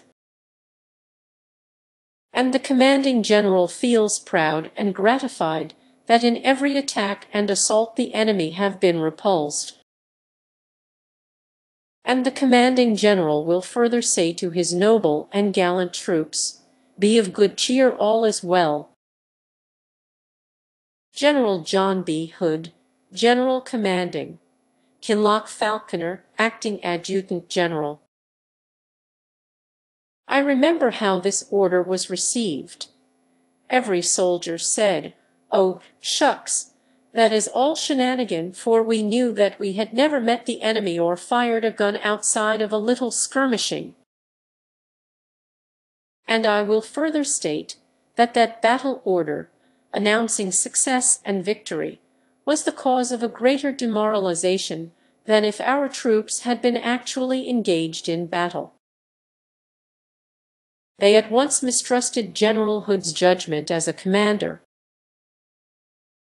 and every private soldier in the whole army knew the situation of affairs. I remember when passing by Hood, how feeble and decrepit he looked, with an arm in a sling, and a crutch in the other hand, and trying to guide and control his horse. And, reader, I was not a Christian then, and am but little better today.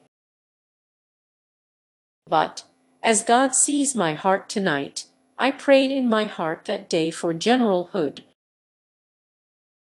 Poor fellow, I loved him, not as a general, but as a good man. I knew when that army order was read, that General Hood had been deceived, and that the poor fellow was only trying to encourage his men. Every impulse of his nature was but to do good, and to serve his country as best he could. Ah, reader, some day all will be well. We continued marching toward our left, our battle line getting thinner and thinner. We could see the Federals advancing, their blue coats and banners flying, and could see their movements and hear them giving their commands. Our regiment was ordered to double quick to the extreme left wing of the army, and we had to pass up a steep hill.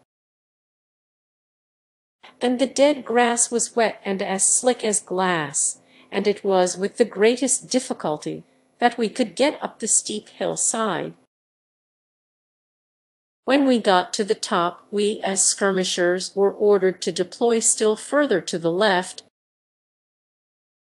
Billy Carr and J.E. Jones, two as brave soldiers as ever breathed the breath of life. In fact, it was given up that they were the bravest and most daring men in the Army of Tennessee, and myself were on the very extreme left wing of our army. While we were deployed as skirmishers, I heard, "Surrender! Surrender!" and on looking around us I saw that we were right in the midst of a Yankee line of battle. They were lying down in the bushes, and we were not looking for them so close to us. We immediately threw down our guns and surrendered. J. E. Jones was killed at the first discharge of their guns, when another Yankee raised up and took deliberate aim at Billy Carr, and fired, the ball striking him below the eye and passing through his head. As soon as I could, I picked up my gun, and as the Yankee turned, I sent a Minnie ball crushing through his head, and broke and run. But I am certain that I killed the Yankee who killed Billy Carr, but it was too late to save the poor boy's life. As I started to run, a fallen dogwood tree tripped me up, and I fell over the log. It was all that saved me. The log was riddled with balls, and thousands, it seemed to me, passed over it. As I got up to run again, I was shot through the middle finger of the very hand that is now penning these lines, and the thigh, but I had just killed a Yankee, and was determined to get away from there as soon as I could. How I did get back I hardly know, for I was wounded and surrounded by Yankees. One rushed forward, and placing the muzzle of his gun in 2 feet of me, discharged it, but it missed its aim. When I ran at him, grabbed him by the collar, and brought him off a prisoner. Captain Joe P. Lee and Colonel H. R. Field remember this, as would Lieutenant Colonel John L. House were he alive, and all the balance of Company H, who were there at the time. I had 8 bullet holes in my coat, and 2 in my hand, beside the one in my thigh and finger. It was a hailstorm of bullets. The above is true in every particular, and is but one incident of the war, which happened to hundreds of others. But, alas, all our valor and victories were in vain, when God and the whole world were against us. Billy Carr was one of the bravest and best men I ever knew. He never knew what fear was, and in consequence of his reckless bravery, had been badly wounded at Perryville, Murfreesboro, Chickamauga, the Octagon House, Dead Angle, and the 22nd of July at Atlanta. In every battle he was wounded, and finally, in the very last battle of the war, surrendered up his life for his country's cause. No father and mother of such a brave and gallant boy should ever sorrow or regret having born to them such a son. He was the flower and chivalry of his company. He was as good as he was brave. His bones rest yonder on the Overton hills today, while I have no doubt in my own mind that his spirit is with the Redeemer of the hosts of heaven. He was my friend. Poor boy, farewell. When I got back to where I could see our lines, it was one scene of confusion and rout. Finney's Florida Brigade had broken before a mere skirmish line, and soon the whole army had caught the infection, had broken, and were running in every direction. Such a scene I never saw. The army was panic-stricken. The woods everywhere were full of running soldiers. Our officers were crying, "Halt, halt," and trying to rally and reform their broken ranks. The Federals would dash their cavalry in amongst us, and even their cannon joined in the charge. One piece of Yankee artillery galloped past me, right on the road, unlimbered their gun, fired a few shots, and galloped ahead again. Hood's whole army was routed and in full retreat. Nearly every man in the entire army had thrown away his gun and accoutrements. More than 10,000 had stopped and allowed themselves to be captured, while many, dreading the horrors of a northern prison, kept on, and I saw many, yea, even thousands, broken down from sheer exhaustion, with despair and pity written on their features. Wagon trains, cannon, artillery, cavalry, and infantry were all blended in inextricable confusion. Broken down and jaded horses and mules refused to pull, and the badly scared drivers looked like their eyes would pop out of their heads from fright. Wagon wheels, interlocking each other, soon clogged the road, and wagons, horses, and provisions were left indiscriminately. The officers soon became affected with the demoralization of their troops, and rode on in dogged indifference.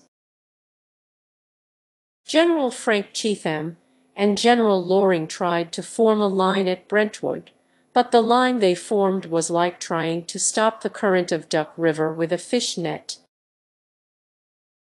I believe the army would have rallied, had there been any colors to rally to. And as the straggling army moves on down the road, every now and then we can hear the sullen roar of the Federal artillery booming in the distance. I saw a wagon and team abandoned, and I unhitched one of the horses and rode on horseback to Franklin, where a surgeon tied up my broken finger and bandaged up my bleeding thigh. My boot was full of blood, and my clothing saturated with it. I was at General Hood's headquarters. He was much agitated and affected, pulling his hair with his one hand, he had but one, and crying like his heart would break. I pitied him, poor fellow. I asked him for a wounded furlough, and he gave it to me. I never saw him afterward. I always loved and honored him, and will ever revere and cherish his memory. He gave his life in the service of his country, and I know today he wears a garland of glory beyond the grave, where justice says well done, and mercy has erased all his errors and faults. I only write of the understrata of history, in other words, the private's history as I saw things then, and remember them now. The winter of 1864–5 was the coldest that had been known for many years. The ground was frozen and rough, and our soldiers were poorly clad, while many, yes, very many, were entirely barefooted. Our wagon trains had either gone on, we knew not whither, or had been left behind. Everything and nature, too, seemed to be working against us. Even the keen, cutting air that whistled through our tattered clothes and over our poorly covered heads seemed to lash us in its fury.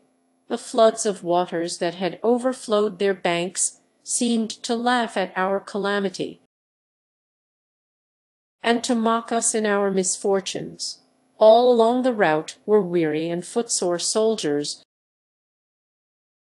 The citizens seemed to shrink and hide from us as we approached them.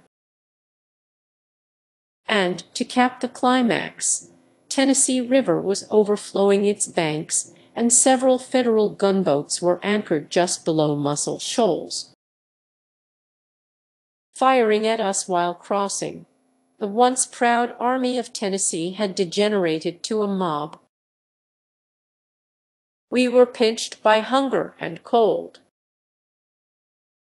while the winds pierced the old, ragged, grayback rebel soldier to his very marrow. The clothing of many were hanging around them in shreds of rags and tatters, while an old slouched hat covered their frozen ears. Some were on old, raw-boned horses without saddles. Honorable Jefferson Davis perhaps made blunders and mistakes, but I honestly believe that he ever did what he thought best for the good of his country. And there never lived on this earth from the days of Hampton to George Washington a purer patriot or a nobler man than Jefferson Davis. And, like Marius, grand even in ruins, Hood was a good man, a kind man, a philanthropic man, but he is both harmless and defenseless now. He was a poor general in the capacity of commander-in-chief. Had he been mentally qualified, his physical condition would have disqualified him. His legs and one of his arms had been shot off in the defense of his country. As a soldier he was brave, good, noble, and gallant, and fought with the ferociousness of the wounded tiger, and with the everlasting grit of the bulldog, but as a general he was a failure in every particular. Our country is gone, our cause is lost. Actum est de Republica. Chapter Romans 17. The Surrender, the last act of the drama.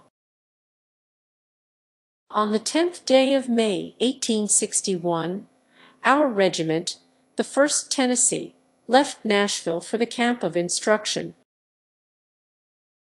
With 1,250 men, officers, and line, other recruits continually coming in swelled this number to 1,400. In addition to this, Major Fulcher's battalion of 4 companies, with 400 men originally, was afterwards attached to the regiment, and the 27th Tennessee Regiment was afterwards consolidated with the 1st. And besides this, there were about 200 conscripts added to the regiment from time to time. To recapitulate, the 1st Tennessee, numbering originally 1,250, recruited from time to time 150. Fulcher's battalion 400, the 27th Tennessee 1,200, number of conscripts at the lowest estimate, 200 making the sum total 3,200 men that belonged to our regiment during the war. The above I think a low estimate. Well, on the 26th day of April 1865, General E. Johnston surrendered his army at Greensboro, North Carolina. The day that we surrendered our regiment, it was a pitiful sight to behold. If I remember correctly, there were just 65 men in all, including officers, that were paroled on that day. Now, what became of the original 3,200? A grand army, you may say. 3,200 men, only 65 left now. Reader, you may draw your own conclusions. Lacked just 4 days of 4 years from the day we were sworn in to the day of the surrender, and it was just 4 years and 24 days from the time that we left home for the army to the time that we got back again. It was indeed a sad sight to look at, the old 1st Tennessee Regiment, a mere squad of noble and brave men, gathered around the tattered flag that they had followed in every battle through that long war. It was so bullet-riddled and torn that it was but a few blue and red shreds that hung drooping, while it, too, was stacked with our guns forever. Thermopylae had one messenger of defeat, but when General E. Johnston surrendered the Army of the South. There were hundreds of regiments, yea, I might safely say thousands, that had not a representative on the 26th day of April, 1865. Our cause was lost from the beginning. Our greatest victories, Chickamauga and Franklin, were our greatest defeats. Our people were divided upon the question of Union and secession. Our generals were scrambling for who ranked. The private soldier fought and starved and died for naught. Our hospitals were crowded with sick and wounded, but half provided with food and clothing to sustain life.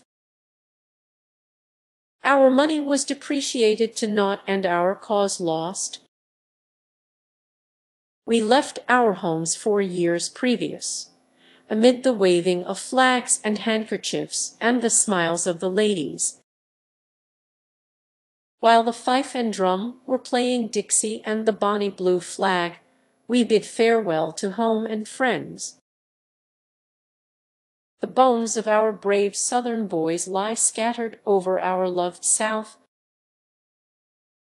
They fought for their country and gave their lives freely for that country's cause, and now they who survive sit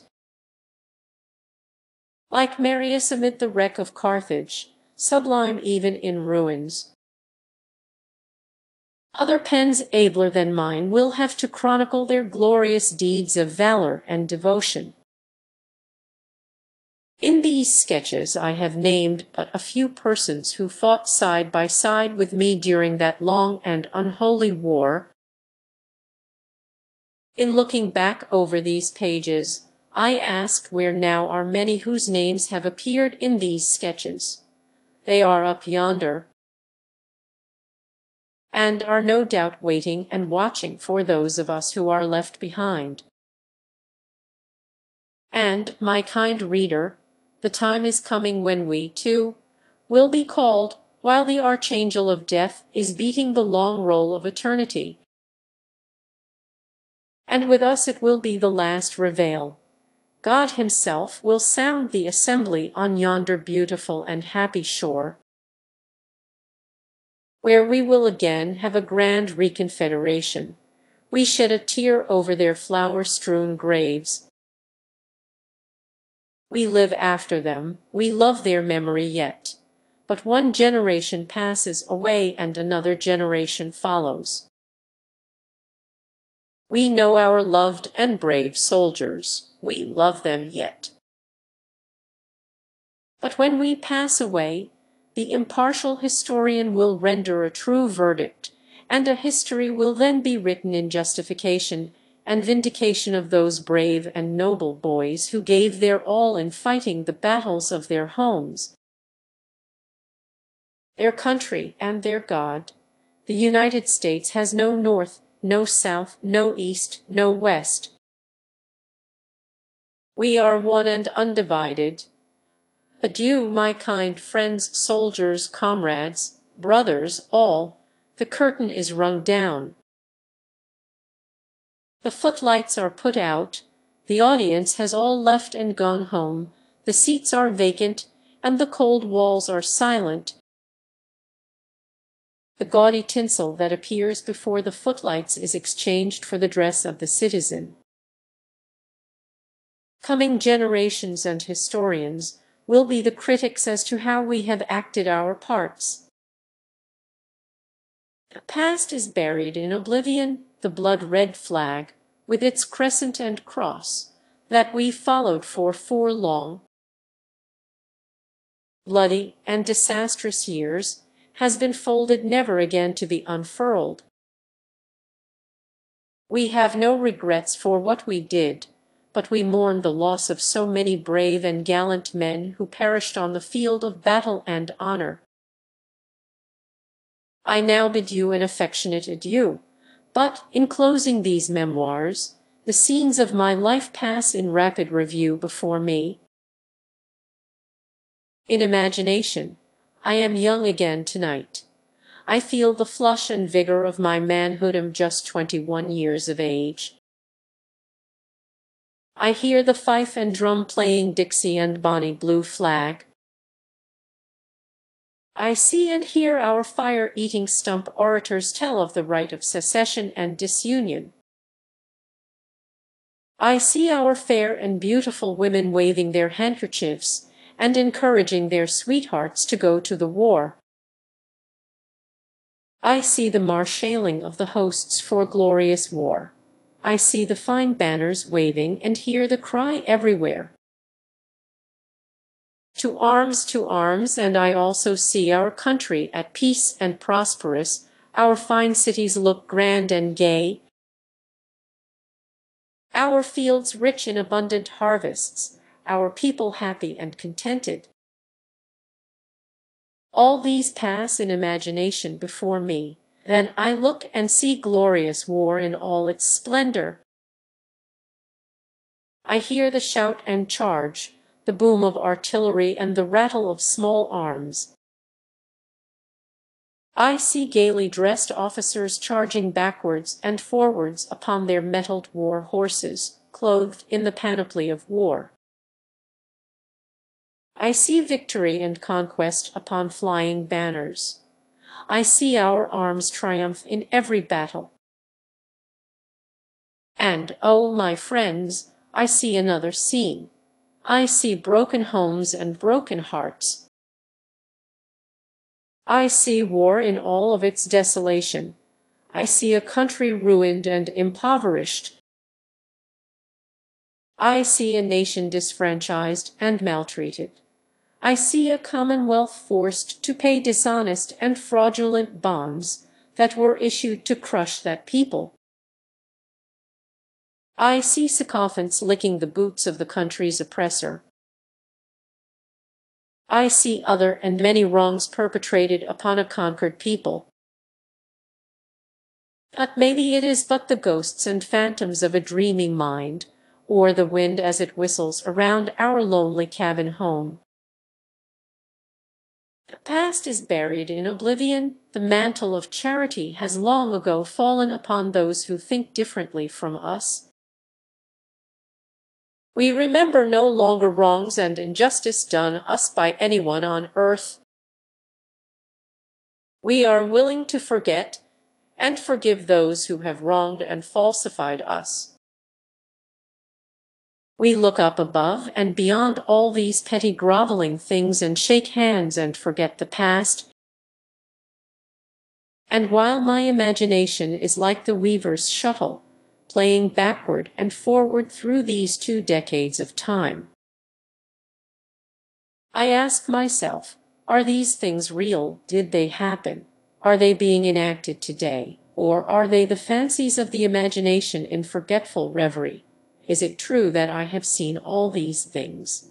That they are real incidents in my life's history?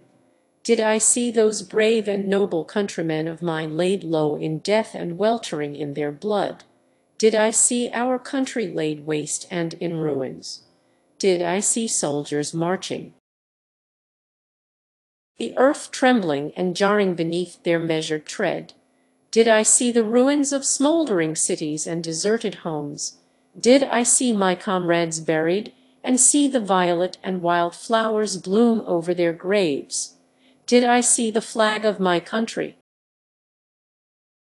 that I had followed so long, furled to be no more unfurled forever? Surely they are but the vagaries of mine own imagination. Surely my fancies are running wild tonight. But, hush, I now hear the approach of battle. That low, rumbling sound in the west is the roar of cannon in the distance. That rushing sound is the tread of soldiers. That quick, lurid glare is the flash that precedes the cannon's roar. And listen, that loud report that makes the earth tremble and jar and sway is but the bursting of a shell. As it screams through the dark, tempestuous night, that black, ebon cloud, where the lurid lightning flickers and flares, that is rolling through the heavens, is the smoke of battle. Beneath is being enacted a carnage of blood and death. Listen, the soldiers are charging now. The flashes and roaring now are blended with the shouts of soldiers and confusion of battle. But, reader, time has brought his changes since I, a young, ardent, and impetuous youth, burning with a lofty patriotism, first shouldered my musket to defend the rights of my country. Lifting the veil of the past, I see many manly forms, bright in youth and hope, standing in view by my side in Company H, 1st Tennessee Regiment. Again I look, and half those forms are gone. Again, and gray locks and wrinkled faces and clouded brows stand before me.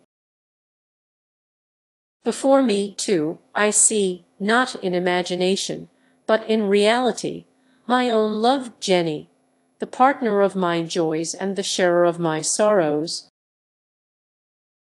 sustaining, comforting, and cheering my pathway by her benignant smile, pouring the sunshine of domestic comfort and happiness upon our humble home,